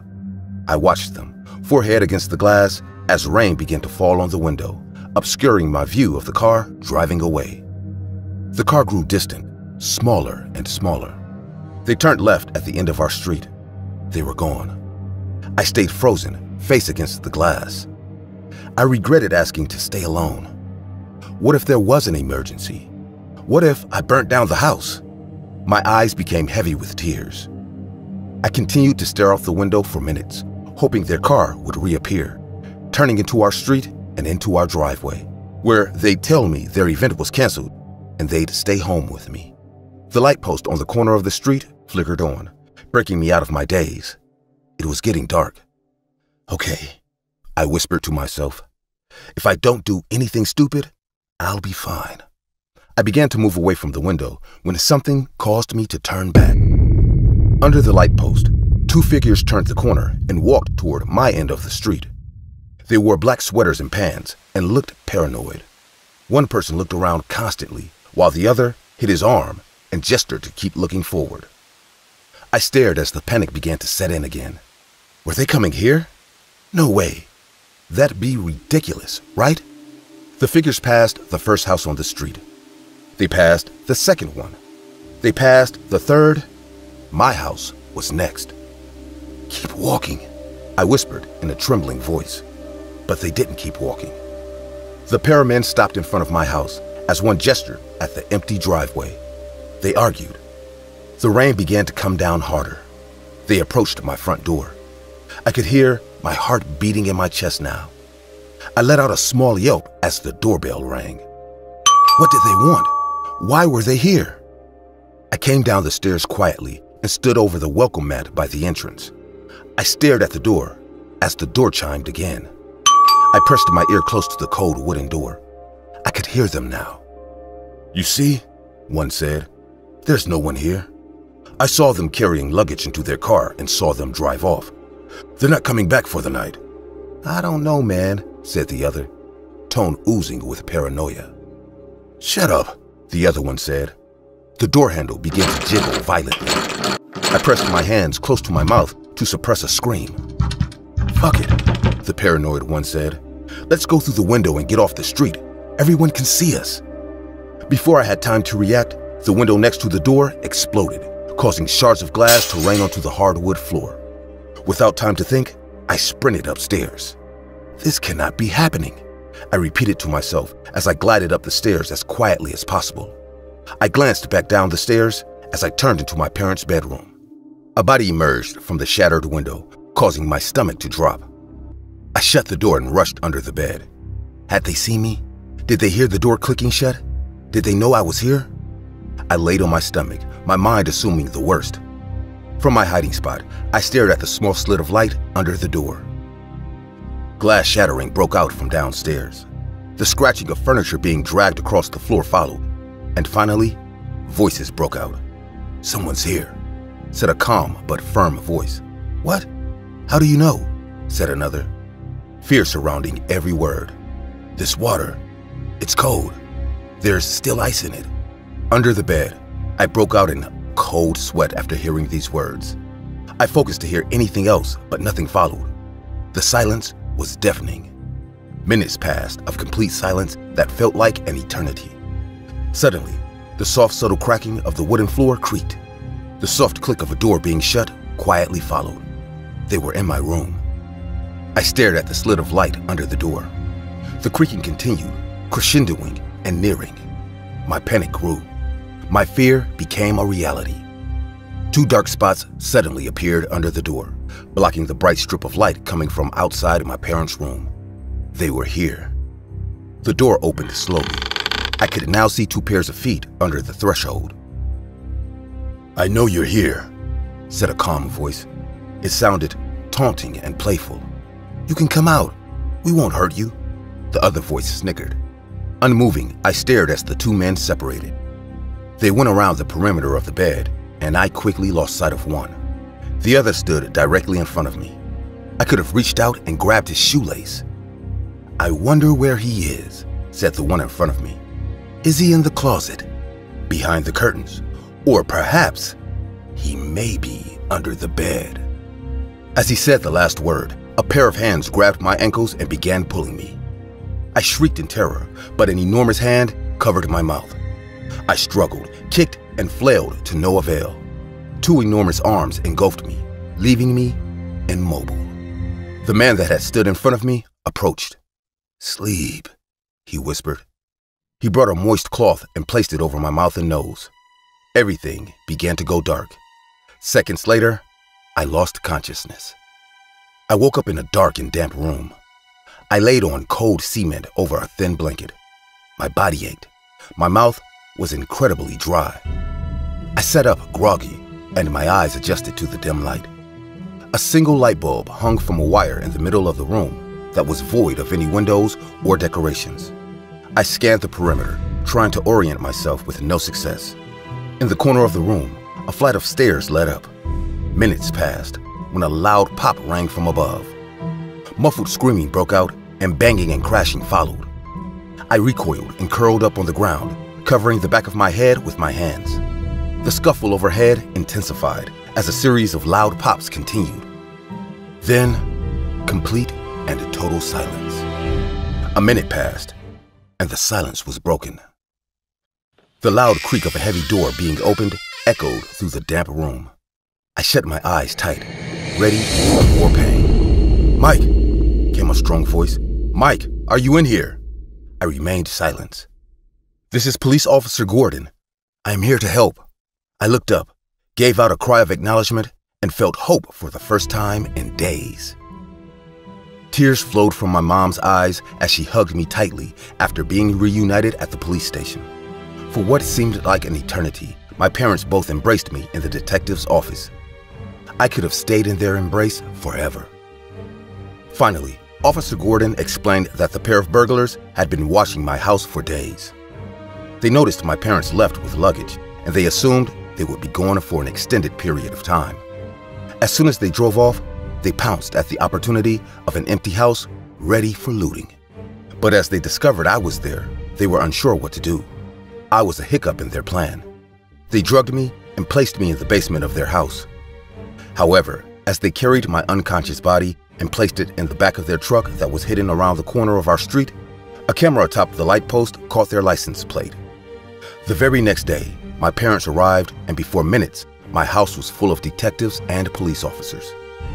After some digging, the lamppost camera footage was used to locate my kidnappers. Decades have passed since that horrible day, and I am eternally thankful that the camera was placed on that lamppost. I sometimes think of what horrible fate would have followed if that footage hadn't been discovered.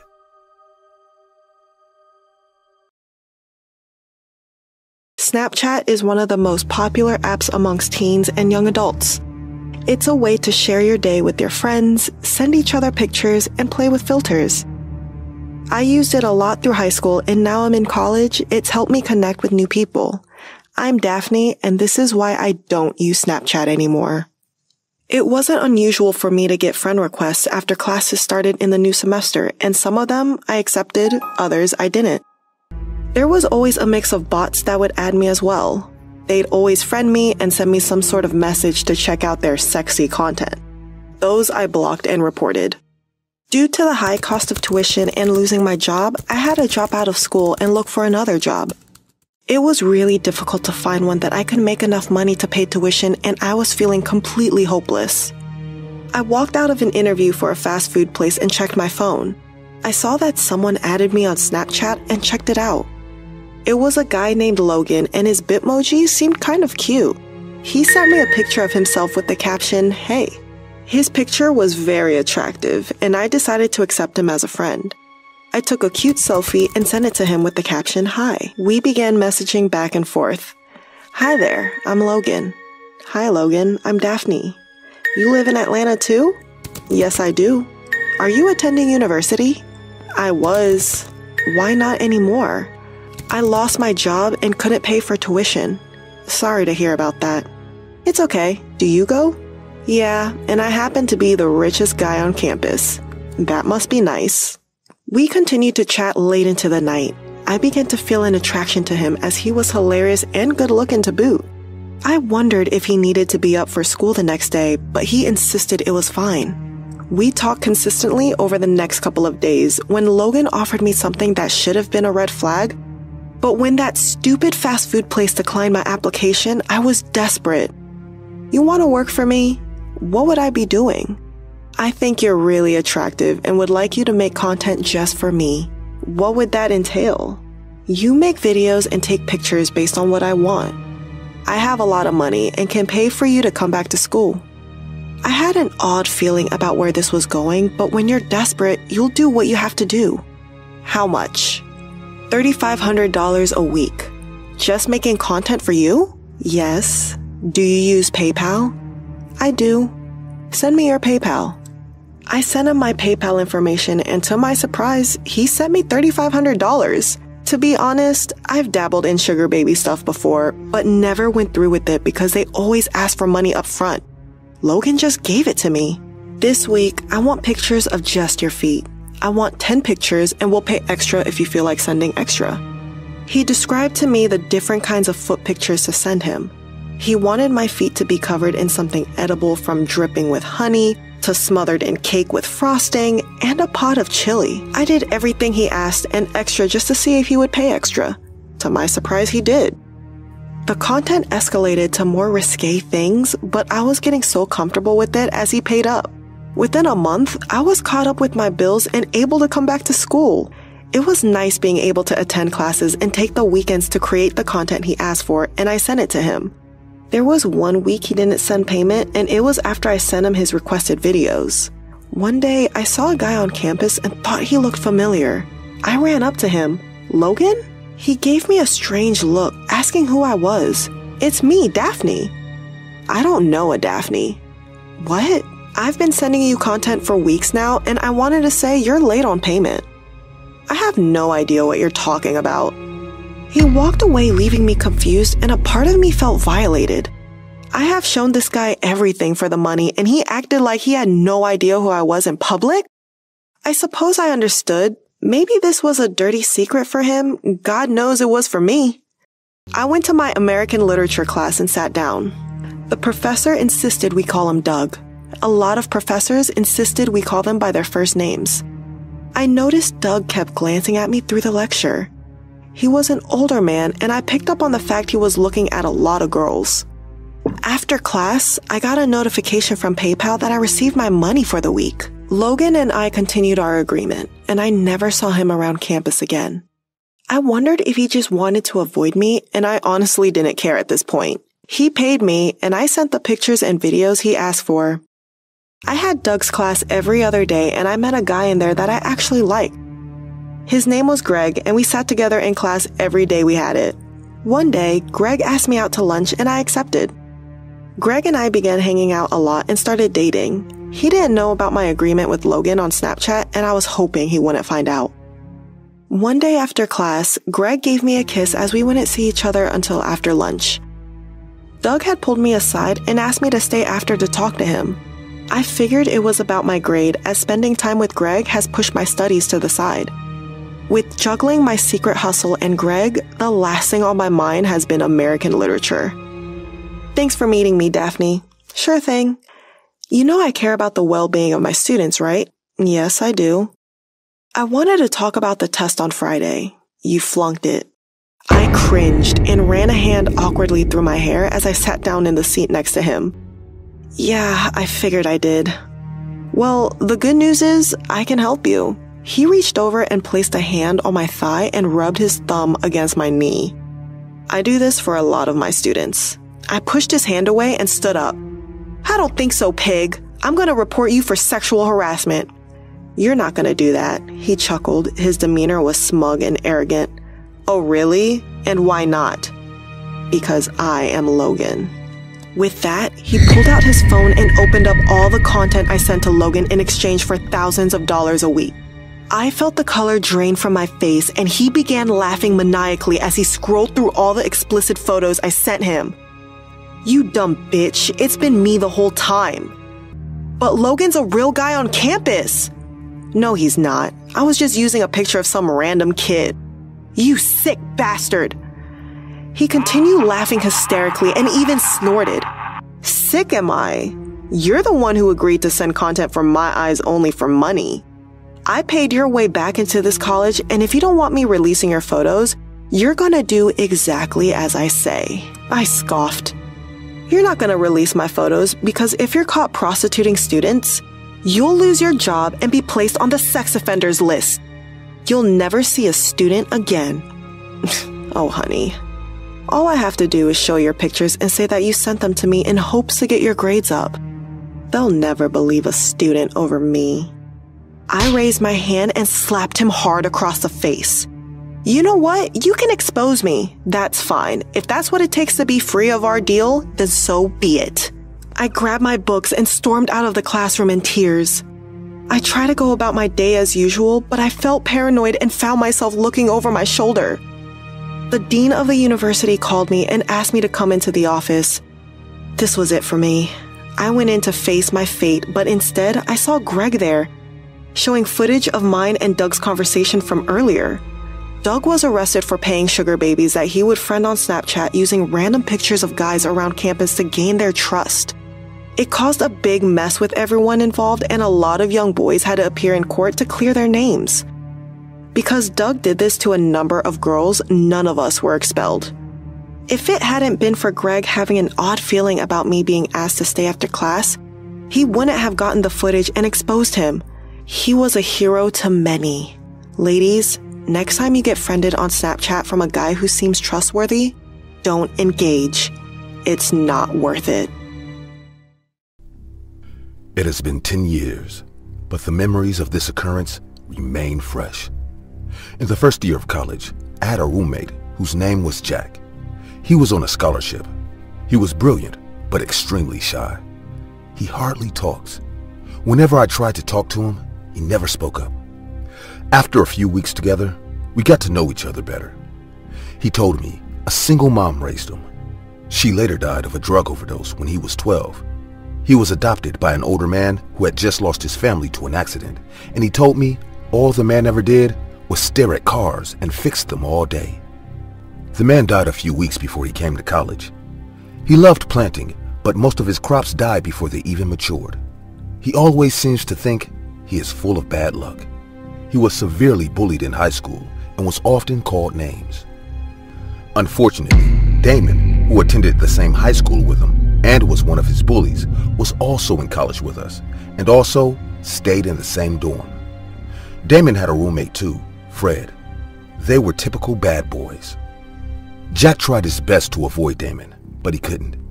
When Damon found out Jack was in college with him, he started spreading rumors about how his mother died and how poor he was in high school. People started calling him names and teasing him. It was high school all over again for him. He would wake up early to take his bath to avoid coming across anyone. Of course, I would intervene from time to time and threaten to file a complaint if they didn't stop. One time, Jack was in the bathroom when Damon and Fred decided to tease him. They took his towels and clothes and told him to walk back naked to his room. I had to call the dorm supervisor, who came to his rescue. Damon and Fred had gone out to party with their girlfriends one night. Unfortunately, on their way back, they had an accident and no one survived. It was a very tragic incident. The police started investigating the accident. They realized someone had tampered with the car's brakes. It was later discovered that Fred fought with Mike at the party. Mike was a senior. He was very popular and well known for his naughty behaviors. The police arrested Mike for questioning, and the school expelled him immediately because he was already on probation. Everyone had forgotten what happened, and we moved on. Up until one night, I woke up suddenly and everywhere was dark. It came as a shock to me because Jack never sleeps with the light off. I called out his name, but there was no response. I stood up to get the light when I had a spine-tingling feeling as if someone was behind me. I immediately switched on the light, and to my surprise, he was sitting at the edge of his bed. "Were you just behind me, Jack?" I asked. "No," he answered coldly. "Why aren't you sleeping, and why was the light off?" He didn't respond. Instead, he laid down and slept. I was a little scared. He mumbled some words, but I couldn't hear him, so I decided to go back to sleep. I closed my eyes for 2 seconds, and Jack switched off the lights again. I quickly switched it back on and told him I needed the light. That night, I didn't sleep much, so I decided to write a complaint letter to the school the following day. I wrote about how I thought he needed help. That was the first time he acted weird. I would often catch him talking to himself, hiding things, and one time I saw him cackling. His face was pale as if he hadn't eaten or drank. After I wrote the letter, I decided to return to the dorm early to go through his stuff. I skipped my last class and headed to the dorm. Luckily for me, Jack wasn't at the dorm yet. I started going through his stuff. Then I saw a chronicle and decided to go through it. I stood there frozen, going through the horrible things written in Jack's chronicle. He wrote about how he plotted Mike and Fred's fight. He had sent a threatening message to Mike pretending to be Fred. Mike went to confront Fred at the party, and that was how the fight started. He also wrote about how he tampered with the brakes of Fred's car, knowing fully well that Damon would be in the car too. I was engrossed in what I was reading and didn't hear Jack come in. I felt someone behind me, so I turned around. My heart skipped a beat when I realized Jack was behind me. Before I could say anything, he hit me with an iron, and I passed out. When I regained consciousness, I couldn't see much. It was dark and my hands were tied. Jack had locked me in the trunk of his car. I was shouting for help and struggling. It was getting hard to breathe. I kept asking myself why Jack would do such a thing. It was getting harder and harder to breathe. I kept banging on the car, hoping that someone would hear me. Jack had asked the dorm security for a shovel. He gave it to him, but he was suspicious. When Jack got to his car, he opened his trunk, and before I could scream or say anything further, he hit me in the head with the shovel, closed the trunk, and drove off. Thankfully, security had followed Jack quietly, and he saw everything. He reported what he saw to the police. The police alerted every officer on patrol, and they tracked Jack's car. They found the car empty and began to search for me and Jack in the surrounding environment when one officer raised a notice that he had found 2 of my lost bloody teeth in the trunk and they needed to act fast. They screened and searched the vicinity where he was caught trying to bury me. They searched his late adopted father's garden, and by the time they found me, I was half buried by Jack, who was laughing during the whole incident. I was rushed to the hospital and he was arrested. Jack was sentenced to life imprisonment. He started his sentence in a mental health facility and was transferred to prison after his treatment was complete. I also saw a therapist for a while because I couldn't get over the fact that Jack had tried to bury me alive. My therapist told me I needed to talk to Jack, so I visited him at the mental asylum. He didn't answer any of my questions. Instead, he was smiling like a maniac and repeatedly said, "You had to go." When I returned to college, Jack had gotten numerous nicknames. Jack the Psycho Killer, Jack the Human Planter, Jack the Horror Fetish, and Jack the Roommate Who Lost It. These were the few I heard of. These names reminded me of the incident all over again, and I had to ask to leave the room we both stayed in. During school, people would cluster around me, hoping to hear what I had to say. I dismissed them and told them the rumors and names they called him were what messed with him in the first place. I repeatedly visited the therapist for a while because I couldn't get over the fact that Jack had tried to bury me alive, and I could have been the manure for his garden because he loved to plant and couldn't see another of his newly planted crops die, so I had to go. My first roommate experience happened in college. I had never lived with anyone before, as I was an only child, so I was really excited to see how living with someone else was going to be. My father owned a large apartment that was close to my college campus, and he allowed me to stay there throughout my first college semester. After I got settled, I started carrying out interviews for potential roommates. I probably went over 100 candidates till I met him. His name was Jason Gunner, and he was perfect. During the interview, I noticed that he was very polite and well-mannered. He also had an amazing aura around him. When I was finally done with the interview, I knew without a doubt that Jason was the perfect person to be my roommate. But there was still a little something that bothered me. So I normally ran a background check on everyone I interviewed, as it was one of the most important things to do when looking for a roommate. But when I tried to run a background check on Jason Gunner, the results came back scanty as there was little to no information about him. I asked him about this, and he said that he mostly lived a low-profile life, which is why there wasn't much of his background on the internet. I knew it was a pretty hasty decision, but I took his word for it, and I told myself that maybe having little to no information on you out there was a good thing. So after a while, all the arrangements were settled, and it didn't take long before Jason started moving in. Things went perfectly at first, as the first few months were wonderful. I loved living with Jason, as he usually made pancakes for both of us in the mornings, and he also helped in doing most of the chores around the apartment. During this time, I realized that I made the right decision because Jason was a delight to live with. But all that joy and perfection abruptly stopped when I brought home my then boyfriend, Harvey Lance. I had met Harvey on campus 2 months after I started the semester. He too was one of the sweetest guys I had met, and things were going really great between us. I remember the first time I introduced them to each other, and I remember seeing Jason with a frown on his face.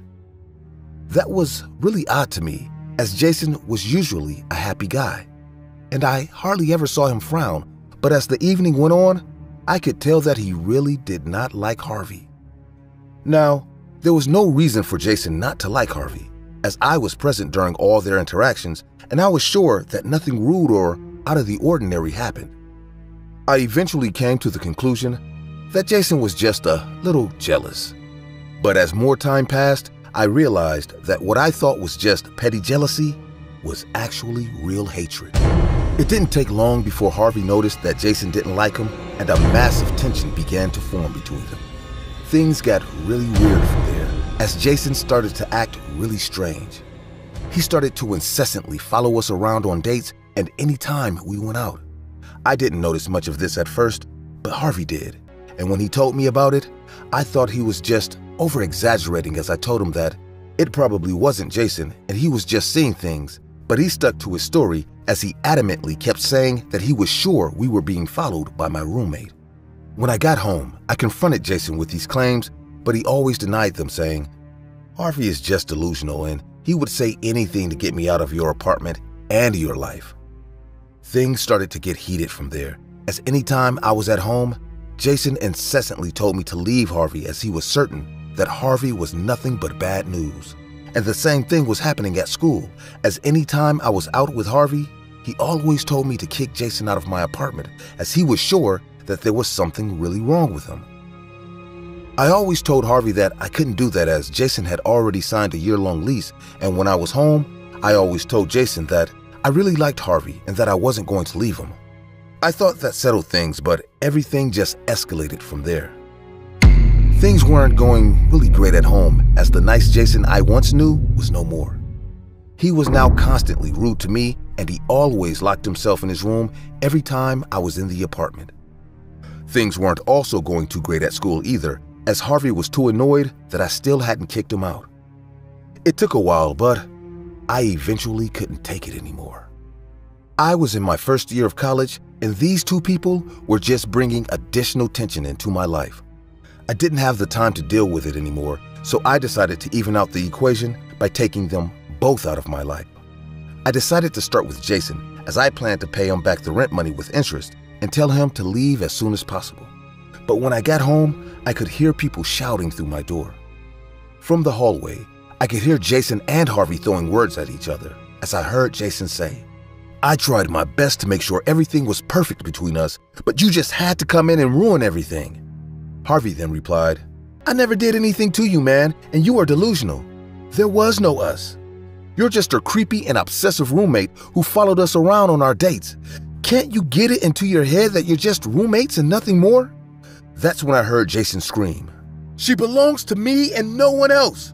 She just doesn't know it yet, and I'm gonna do anything to make sure nothing comes between us, even you."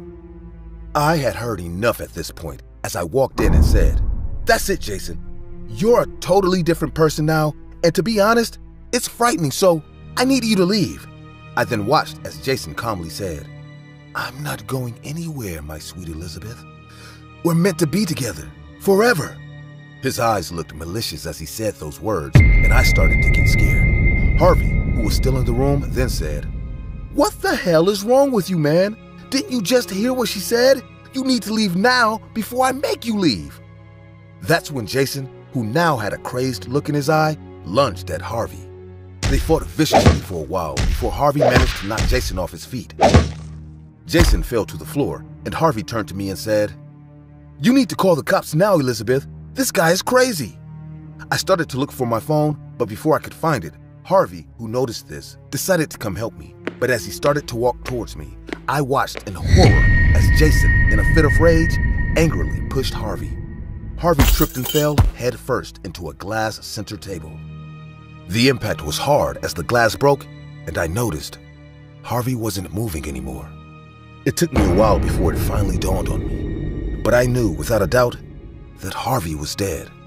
It was an accident, as I knew Jason didn't mean to kill him, but he was still the one who pushed him. I managed to find my phone as I called 911, but as I dialed the number, Jason immediately took the phone away from me. So I screamed, "What are you doing, you psycho? We need to call the cops." Jason, who now had a look of terror in his eyes, said, "No, you can't do that.